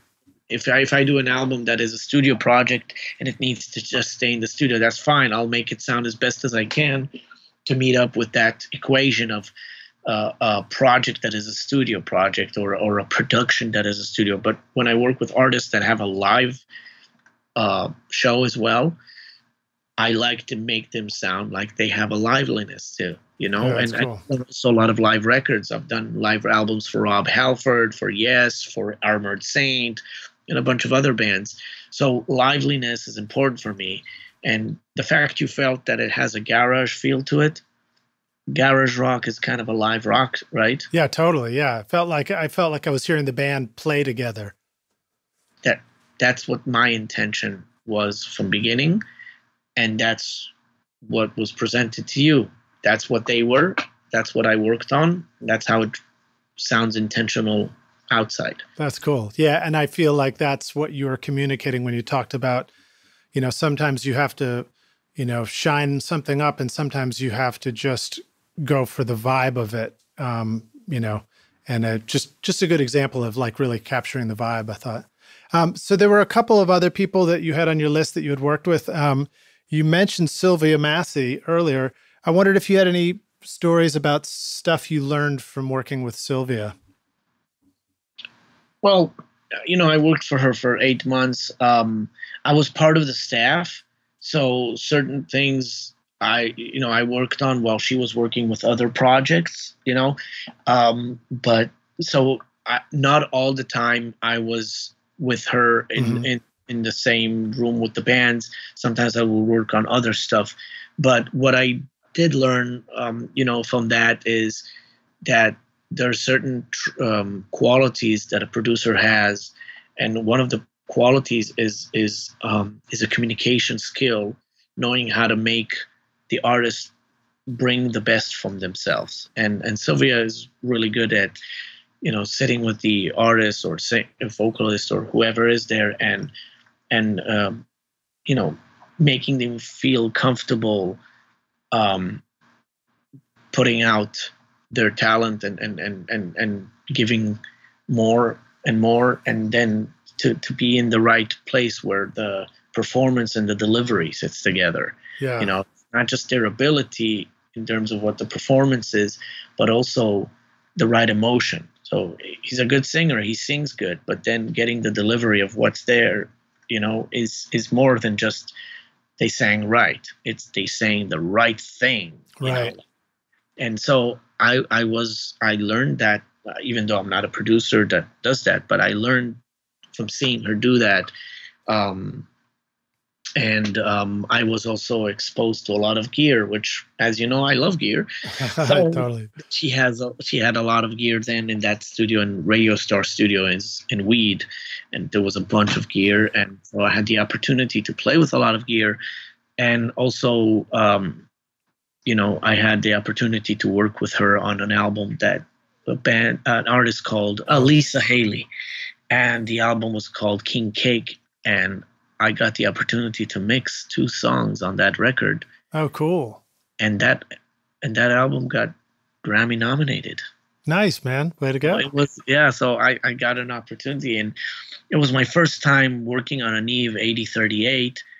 So I tried I tried to work it, and I worked it in a certain way, you know, whatever I could. And then Sylvia came in and showed me a few more things, and I learned more. And then, you know, she worked on a different project that I was assisting her, and I learned more. You know, you every person you engage a working relationship with, you pick up stuff, you learn, you know, Yeah. even if it's on a communication level, even if it's on concept level, and of course gear level, like operating. So I learned how to operate a Neve 8038 because she taught me the flying faders, you know. Before That's that, cool.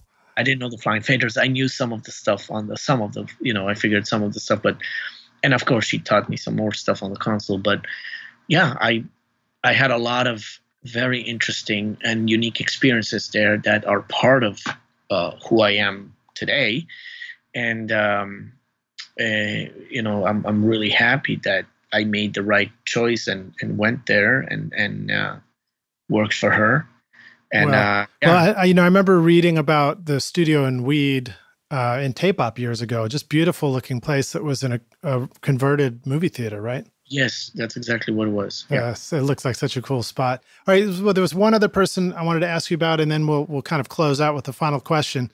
But somebody that I actually had the pleasure of working with years ago is Ben Grosse from the Mix Room in right there in the Valley. And I wondered if you had any stories you wanted to share about working with Ben Grosse, anything related to, receiving mixes from him to master or yourself. I mean, he's somebody who's really, well, he's done everything, production and mixing, but I know he does a lot of mixing. Yes. Well, first of all, Ben is one of the best mixers I've worked with.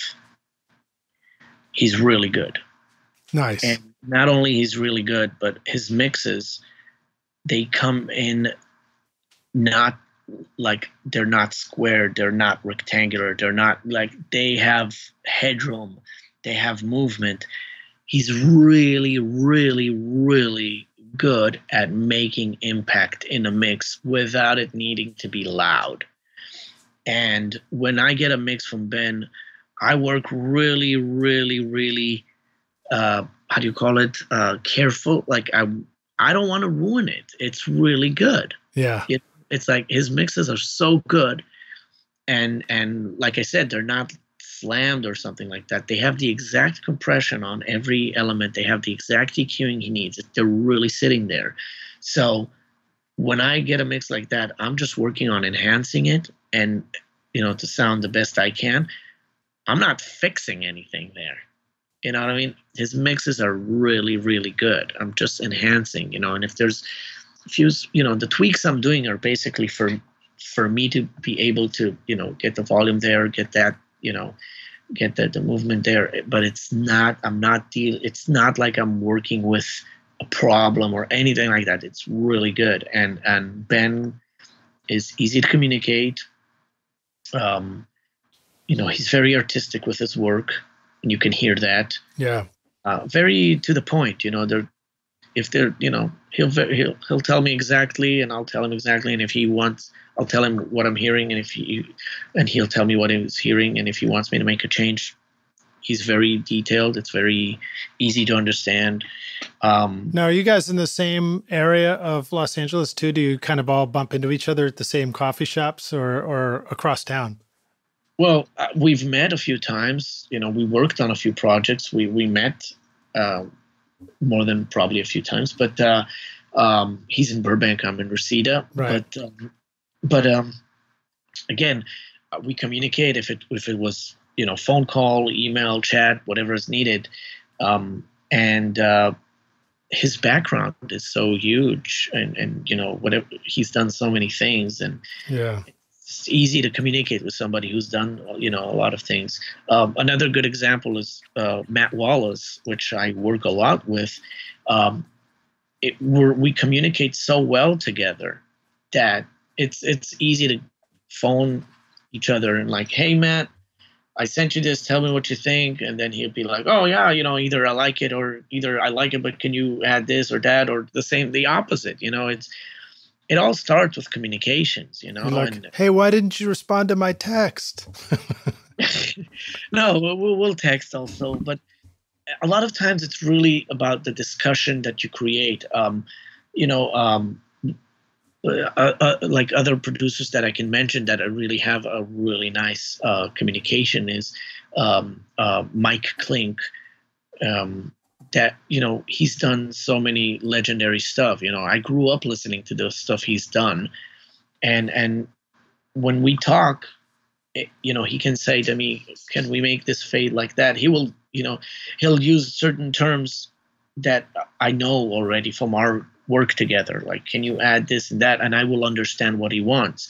I'll try different things and we'll see if it works or not. And if not, I'll change. But it's really easy in terms of he knows how to communicate with me. I know how to communicate with him.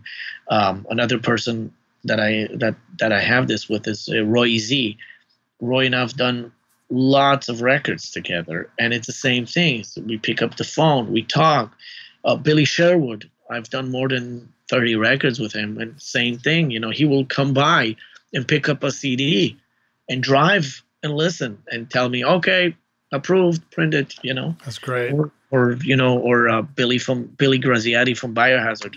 Also, well, I mean, a great takeaway is like, hearing you reiterate this importance of communication is just a reminder rock stars of the value of building a relationship with a mastering engineer when you're mixing, building relationships with all the people in the signal chain. I guess we're all part of the signal chain, really, aren't we? It's teamwork. If you really want to get a good product out, you really want to have the teamwork. Now, sometimes there's politics, there's, things involved. Sometimes when you get at that price, it's really good to actually talk with the person and say, you can share with me if there's a problem that I need to be aware of, just so we don't have a problem. Like, is it a problem to recall that because this and this happens and then we need this approval? And he will say yes. Then you're like, okay, then we don't need to deal with that. I'll work with it as is. And I'll tell people up front when we're working together, if what I'm requesting is a problem, then I'll work with what I have as is. But just feel free to tell me. Don't be silent. It's like, I need to know. Okay, Groovy. So we've been going for a long stretch, but this is so great. Let's just jump in and we'll kind of hit the jam session questions rather quickly. When you started out in recording, what do you feel like was really holding you back? Maybe the knowledge experience that I had. It's a long time ago. I can't say exactly. I think that maybe it just, maybe the knowledge that I had was to a certain degree, and maybe that wasn't helping me get the results I wanted.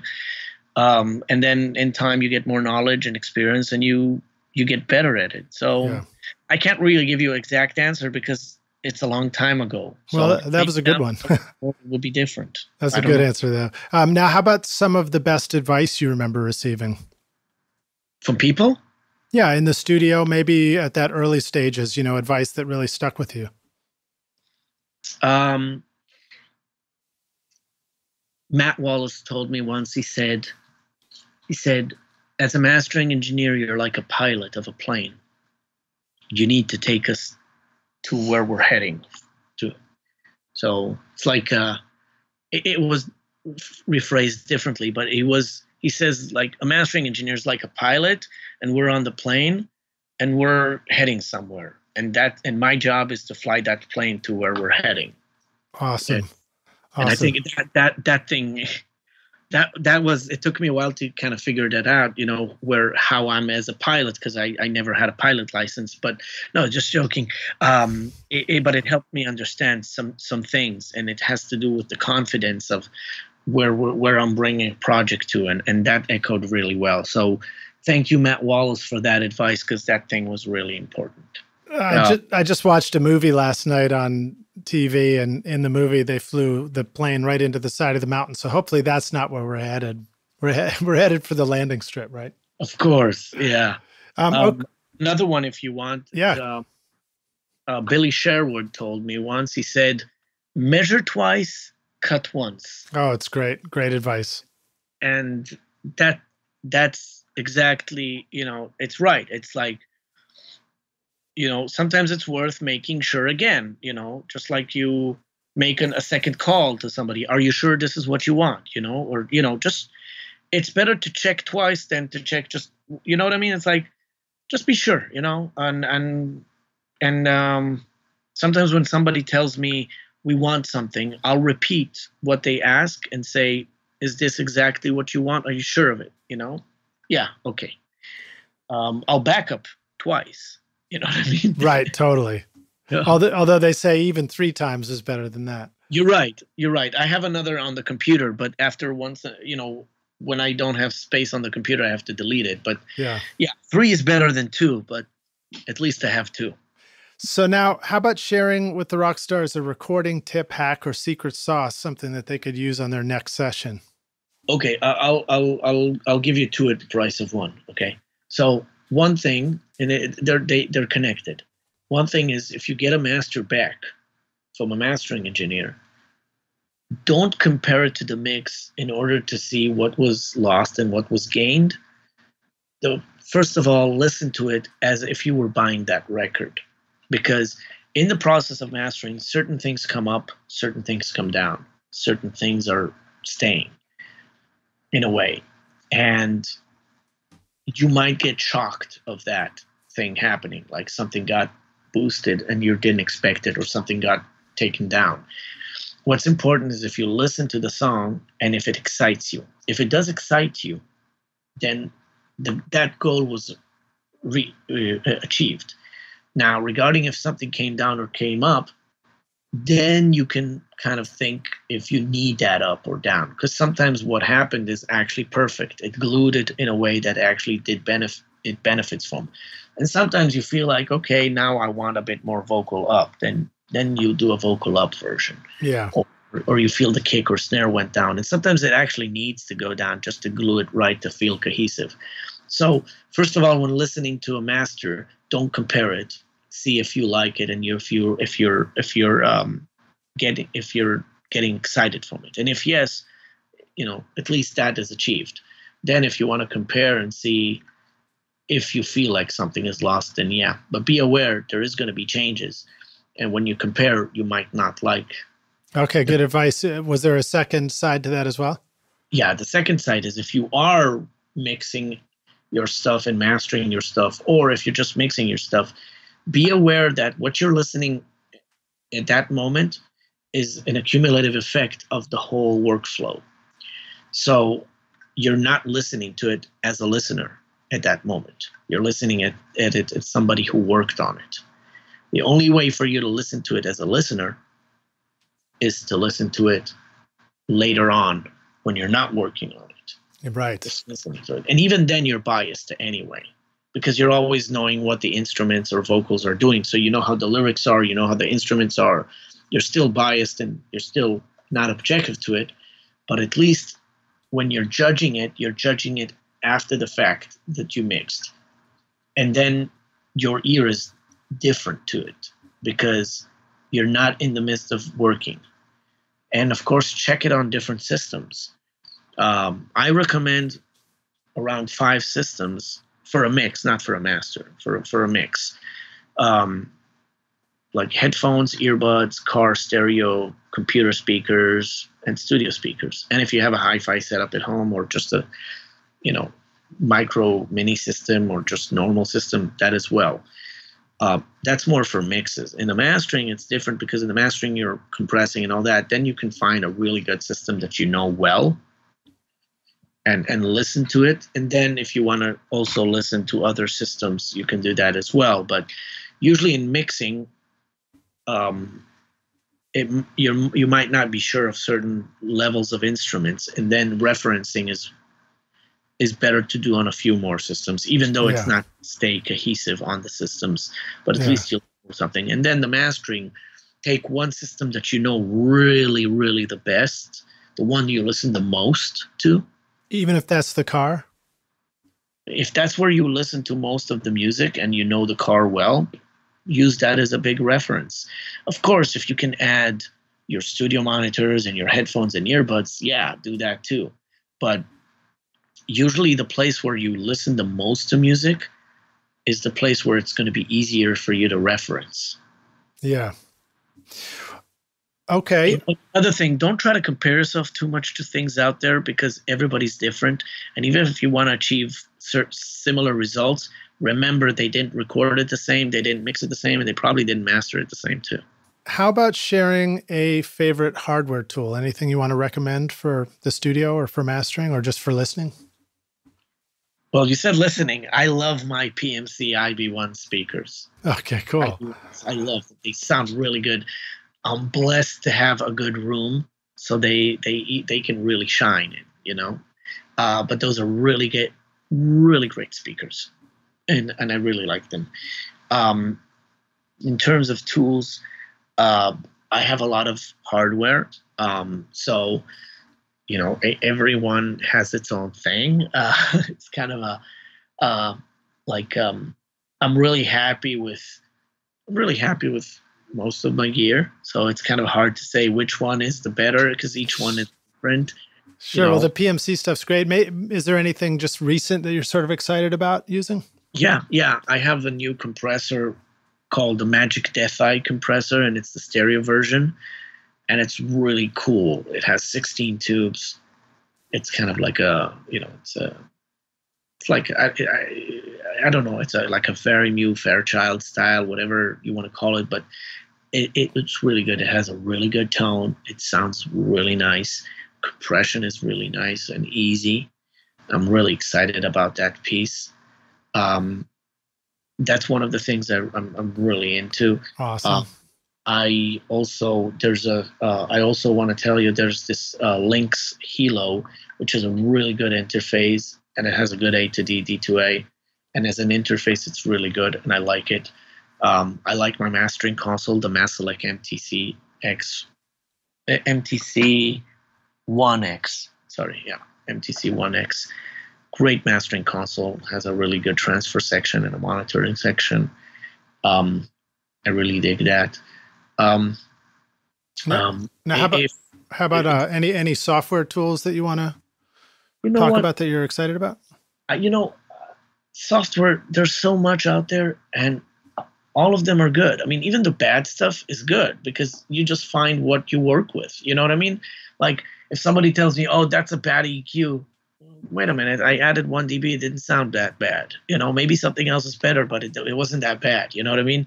Like with software, it's a bit different than the hardware because, most of the stuff I worked with in software was good enough. You know what I mean? And some of it was maybe better on certain things. But in general, most of them sounded really good. In hardware, it's a bit different because you have electricity involved, you have cables involved, you have conversion involved, you have clocking involved. You know what I mean? Yeah. That's why, like I mentioned, the Lynx Hilo, because it's a really great interface and it has really good converters and, the flexibility and routing in it. And it's really easy to work, And I mentioned the console that I use, the MTC 1X. It's a great console. It sounds really good, I'll tell you this. There is a piece of gear which is it's a collaboration between me as Maor Appelbaum Mastering and FCS, which is Foot Control Systems. We're releasing, this is going to happen soon, we're releasing a hardware unit called the Workshop LTD. And it's a design that we both work together on, and it's analog saturator. Cool. Germanium silicon style, in terms of that type of style of clipping saturation. And it has like line amplifiers as well, and it has 2 insert points where you can insert your favorite compression in or EQ on one or on the other. Like you have 2 of them, so you can insert 2 chains and you can swap between them as well. So you can swap the order between insert 1 and insert 2. Let's say you have an EQ and compressor, and then you can do compressor and EQ. And then it has other tonal options to change. And we're thinking about having it ready in 2 months, but I have parts of what's happening in there that I use in my mastering chain from some of my custom stuff that I've done, because some of my gear is either custom modified by the companies or custom modified by me, or stuff that was from the ground up made for me. Very cool. Very cool. All right. Well, let me jump to the next question about business stuff. Do you have any advice or a resource for the business side of having a studio? I mean, you talked a little bit about your website. Is there anything more related to that you'd like to share with the rock stars? Yeah. I think that to run a good business is, first of all, to understand that there's work out there, and it might require you to go out there and bring the work. Okay? And that means that if your work day is based on just the actual work, then no, that's not how to run a really good business. Because to run a really good business there's peripheral work in order to keep the business running. Yeah. There's the bookkeeping, there's the promotional, there's the marketing, which is different than the promotional. It's part of it, but the marketing is in one way, and the promotional is how you work the marketing. And then there's the business relationships. You got to work that. You got to be out there ready to take the gig on you. Um, I don't have working hours.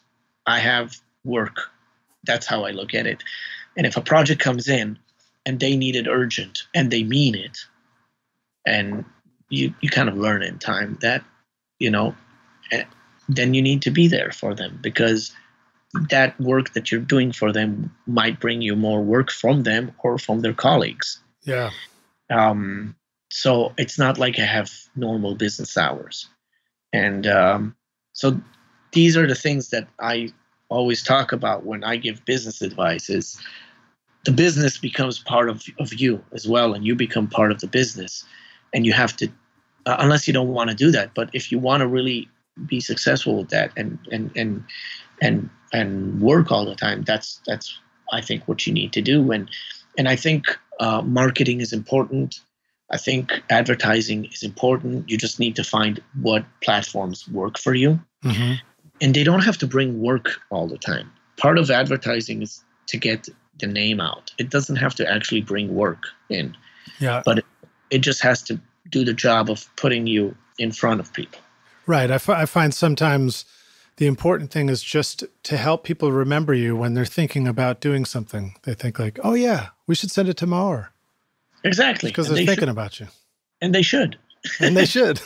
They should. Yeah, but that's the thing. And also, I had people call me and say, the reason I'm hiring you right now is because I can talk to you. Right. And there's no barriers. Okay? Totally. If you're totally busy and you don't have any second to talk to somebody, but you do have somebody who's fronting you, who can take the messages for you, that's a different case.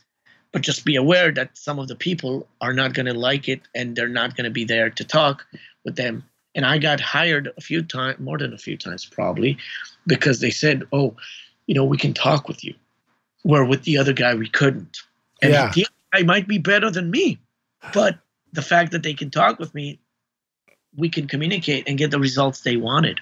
Where the other place, they couldn't talk with them, and they felt they're being remote or alienated. Well, good advice. So the next question is hypothetical. I want to take the Wayback Studio machine, and we're going to go back in time, find young Maor. Maybe you're still in Israel, and you're going to walk up to yourself and say, young Maor, I've come to give you this one bit of advice. Here's the single most important thing you need to know to be a rock star of the studio yourself today, or one day. What advice would you go back and give yourself if you could? The more you go deep into stuff, the more you don't know. And you might find surprises on the way. So expect things that don't go with your rational, because that's where a lot of people stop believing in things and think that everything is snake oil, because it's not. There's some things that are snake oil. There's some stuff that are true, and the lines between them are very blurry. And if you really go into deep in audio, you'll find that everything counts and everything makes a difference. So just be open to it and try. And if it works, great. If not, not. But don't set yourself to certain agendas that might change in time. That's great. Great advice. I think that's very insightful. Well, Maor, thank you so much for being on Recording Studio Rockstars with us today, man. It's been a blast hanging out with you. I mean, thanks for giving us so much of your time, too. And Rockstars, thanks for listening. Let the Rockstars know how they can find you online, learn more about you, and how do they come book you for their next project for you to master it? They can email me at mappelbaum@gmail.com. Or they can go to my website, maorappelbaum.com or mapplebaum.com. I bought that mistake in case there is a mistake. But they can also find me on Facebook. I have 5 Facebooks. So just type Maor Appelbaum. And they can give me a call at 818-564-9276. Or again, email me at mappelbaum@gmail.com, or just Google my name and find where the information is. But I'm very approachable. Fantastic. I look forward to hearing more of your records, and I look forward to seeing you again at the next conference event, whatever we do. If I'm out in LA, or maybe I'll bump into you in New York. Well, if you're in LA, give me a call. Come by and visit. I'd love to, man. Thanks so much. Thank you again for being on the show with us. It was a pleasure hanging out with you. We'll see you around the studio, dude. Thank you. Have a great time, and thank you very much for doing this interview with me. My pleasure, man. Thank you. You're welcome. Cheers. Cheers. Thanks so much for listening to Recording Studio Rockstars. If you enjoyed the show and want to help make it better, please leave a rating and review on iTunes to help reach more people. You can click directly over to iTunes or go to recordingstudiorockstars.com/review for an easy explanation. And if you want more free content, all you have to do is text RS Rockstars to 33444. Again, that's RS Rockstars to 33444, and I'll keep you in the loop with articles, videos, and podcast updates. And I'll let you know about any upcoming giveaway offers, all totally free. Thanks for listening. I'm Lid Shaw, and this is Recording Studio Rockstars. Now, go make great music.